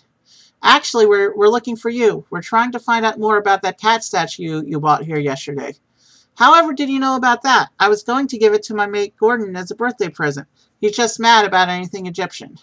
When I saw it yesterday, I nearly dropped my fish and chips. It's a perfect thing for old Gordon. You were eating fish and chips as you shopped? Absolutely. I can't make it past the chippy on the corner without grabbing something to nosh. Makes my mouth water just thinking about it. I just brought Gay and Dorothea by to show them all the fab Egyptian goodies this fellow had for sale, but it seems he's closed up shop and gone off. Oh well. None of the booths at Covent Garden are selling any kind of cat statues or Egyptian souvenirs today. Alright, one more place we gotta check out and then we can solve this tutorial mystery. And I think I am starting to get tired, so after that we'll do the Kazoosical.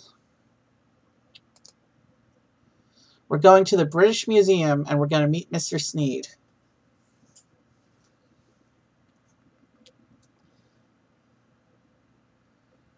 The British Museum is so unbelievably cool. It's got room after room of ancient treasures and art. Jennifer and I love the Egyptian room. It's full of mummies. The British Library is just one of the fantastic sections of the museum. The library has jillions of books and documents, and a lot of them are the original copies in the handwriting of the author. Alright. Not a word. My powers of deduction tell me that you are Jake Eagle and Uncle Evie. Well, how did you know that? Elementary, my dear young sleuths. From your colonial accents and those garish clothes, I deduce you must be Americans. Your inquisitive looks lead me to believe you may be detectives. My newspaper archives from America contain stories of a pair of young investigators newly arrived on our sceptered isle with those names precisely. With a genius IQ, little escapes my notice. And, your Uncle Basil called to say that you might pop by to do some research. Aha! If you'd like to find out more about the statue that was stolen from our museum, you'll need to look up information on Bastet, the Egyptian cat goddess. I've set aside some books for you over there. The library is a great place to check out all kinds of stuff. Let's see what this book has to say about that T.S. Eliot poem that Inspector Gage told us about. It says that T.S. Eliot was one of the greatest American poets. He mostly wrote serious poetry, but he did publish a book of funny children's poems called Old Possum's Book of Practical Cats. The book is full of poems about cats. It looks like McCavity took his name from the poem called McCavity, the Mystery Cat. Here's a copy of it. You know what? I'm going to try and sing this because, hey, I love this musical. The first stanza of the poem. McCavity's a mystery cat. He's called the Hidden Paw. For he's the master criminal who can defy the law. He's the bafflement of Scotland Yard, the flying squad's despair. For when they reach the scene of crime, McCavity's not there. Sorry, that was horrible. I know, I wasn't planning to sing. I forgot that little excerpt was there. That sure does describe Inspector Gage's crook, McCavity. One day, when you have some time, you should check out all the rest of that poem at the library. It'll crack you up. Yeah, or you could just check out the musical and see all the cats. Here at the British Library, we have to do a lot of research for ourselves. Since we're trying to find out information on Bastet, we'll need to figure out which book has that information. Pick the book. English writers, Greek mythology, world history, British birds, world records, atlas. Let's go for the encyclopedia then. That's right, to find information on Bastet, we'll need to check the encyclopedia under B. That'll be in the volume that has information from A to C. Do you remember those old school encyclopedias that took up a whole bookshelf and had like 20 volumes and were incredibly heavy? And yeah, it's been years since I've seen one of those. It's all online now, little tiny form factors that fit in the palm of your hand that are almost weightless. Amazing how far information storage has come, isn't it? The encyclopedia has an entry under B for Bastet. The cat goddess Bastet was worshipped by the ancient Egyptian people. She was supposed to bring good fortune and protect from evil. All cats were sacred to her, so priests of Bastet would take great care to feed the cats that frequented her temples. We actually have a cat that's been living on our porch the past couple months. It guards our house. I mean, I've literally seen it in that watchman pose that cats do. It's really adorable. And it follows me to the mailbox. I'm getting off topic here. Well, that tells us a little bit about Bastet, but it doesn't seem to help our case much. Didn't that note say something about beef? Let's look under beef too, just in case. Beef, the meat taken from cattle. The next entry is beef eater. It says that beef eater is the nickname of the yeoman warders, the people who help guard the Tower of London. That's strange. One of the 4 people who bought the cat statues was from Tower of London. It says here no one is sure exactly where the nickname beef eater came from. It might have something to do with the fact that the warders were paid enough to eat well during times when other people may not have been able to afford luxuries like beef. Let's head over to the tower. We've already done the tower, which means we've been to all the places and we can solve this mystery. All right, let's solve the mystery. Read all the clues and pick up to 5 clues. We don't need the instructions notes. McCavity's note said that the head eater of beef bought the real Egyptian cat statue.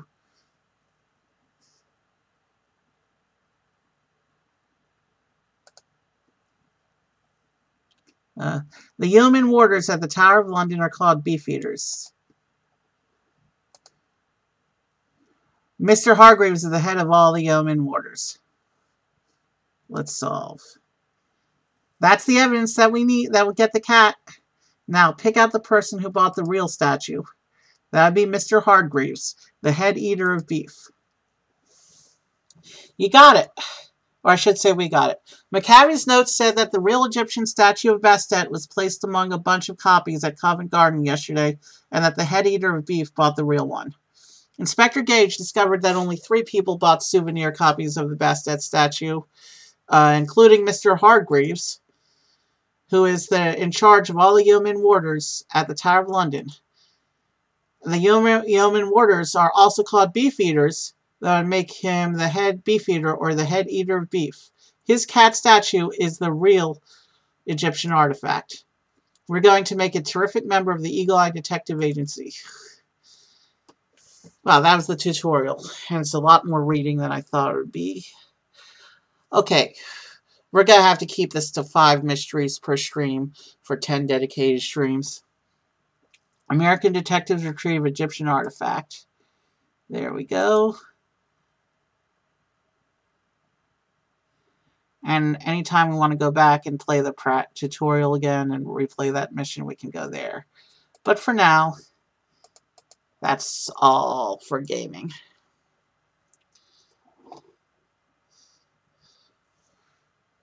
I've been all over the place tonight, haven't I?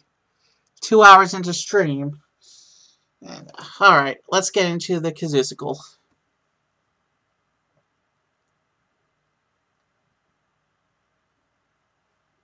Oh, the browser's still going because that was a browser tab. Okay, that's what's going on here. For the Kazoosical tonight, we are doing, or I should say, I'm performing Encanto because I've been hooked. Give me a moment to get set up. I have a new way of doing the Kazoosical so that the no chance of having that technical error that I had, which got me the copyright strike that one time. So I'm actually running my backing track through headphones off of another device.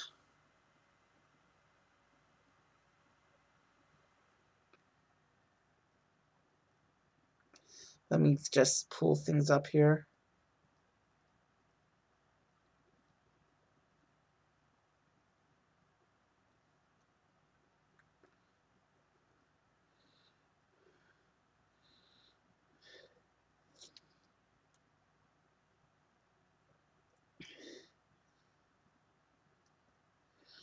Looks like I have to manually control this. That's gonna suck. Okay.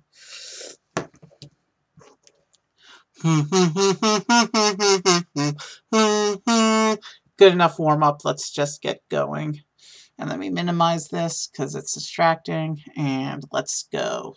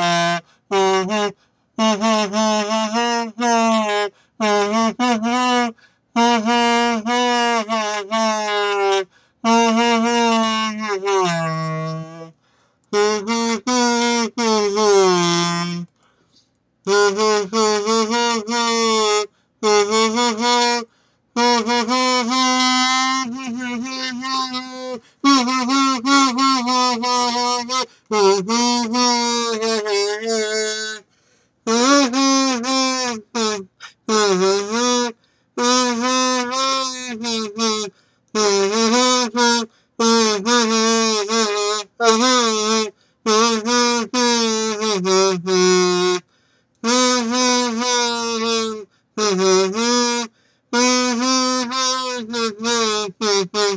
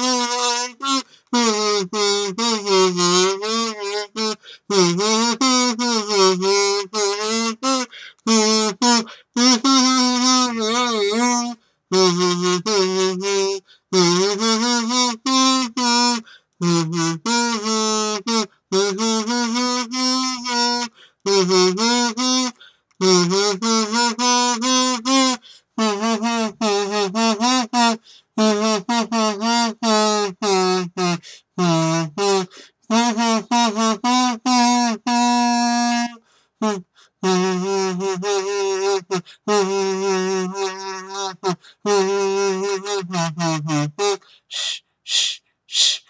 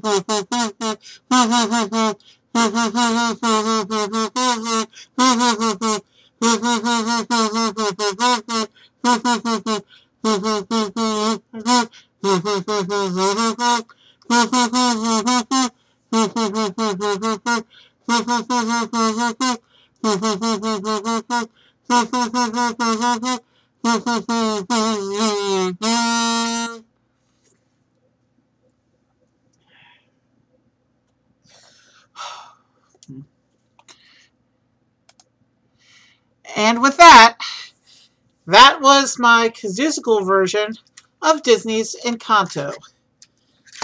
And now that I've shared what's going on with the channel, and we looked at some technical things together, we looked at a couple of games that I've been into, and now we are going... It's late. There may not be anyone to raid tonight, but we are certainly going to take a look, because that's my end of stream tradition, is to raid somebody. So let me go on to Twitch real quick.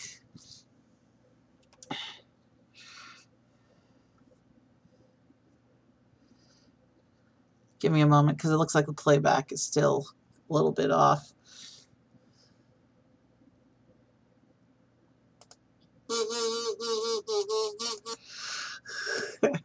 Yeah, playback several minutes behind.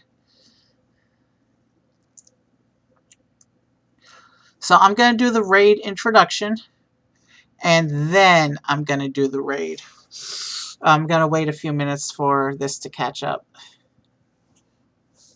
Let's see who's actually on.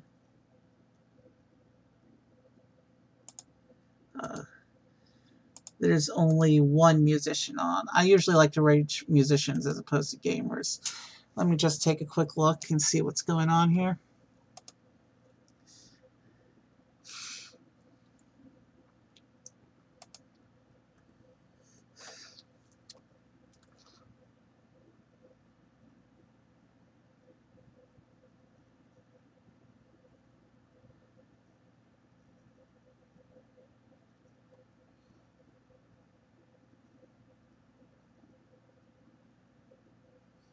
Alright. That stream hasn't really started yet, so that might be a good call, but that's a gaming stream. Music stream, 3.5 hours. The queue is closed except priority requests, which means there's still probably a few songs left. We're going to rate John Lee Music because he's the only... I don't know anything about him. I followed him once after being on someone else's raid. Never actually listened to his stream more than a couple songs. He's probably good. The other raider wouldn't... I mean, the other streamer that I watched that one time wouldn't have rated him if he wasn't good. And I followed him, which meant that when I listened to those 1 or 2 songs, I thought he was good. So, I guess he's good. We'll check him out. We'll raid John Lee Music. But I'm going to wait for my stream playback to catch up before I actually send the raid.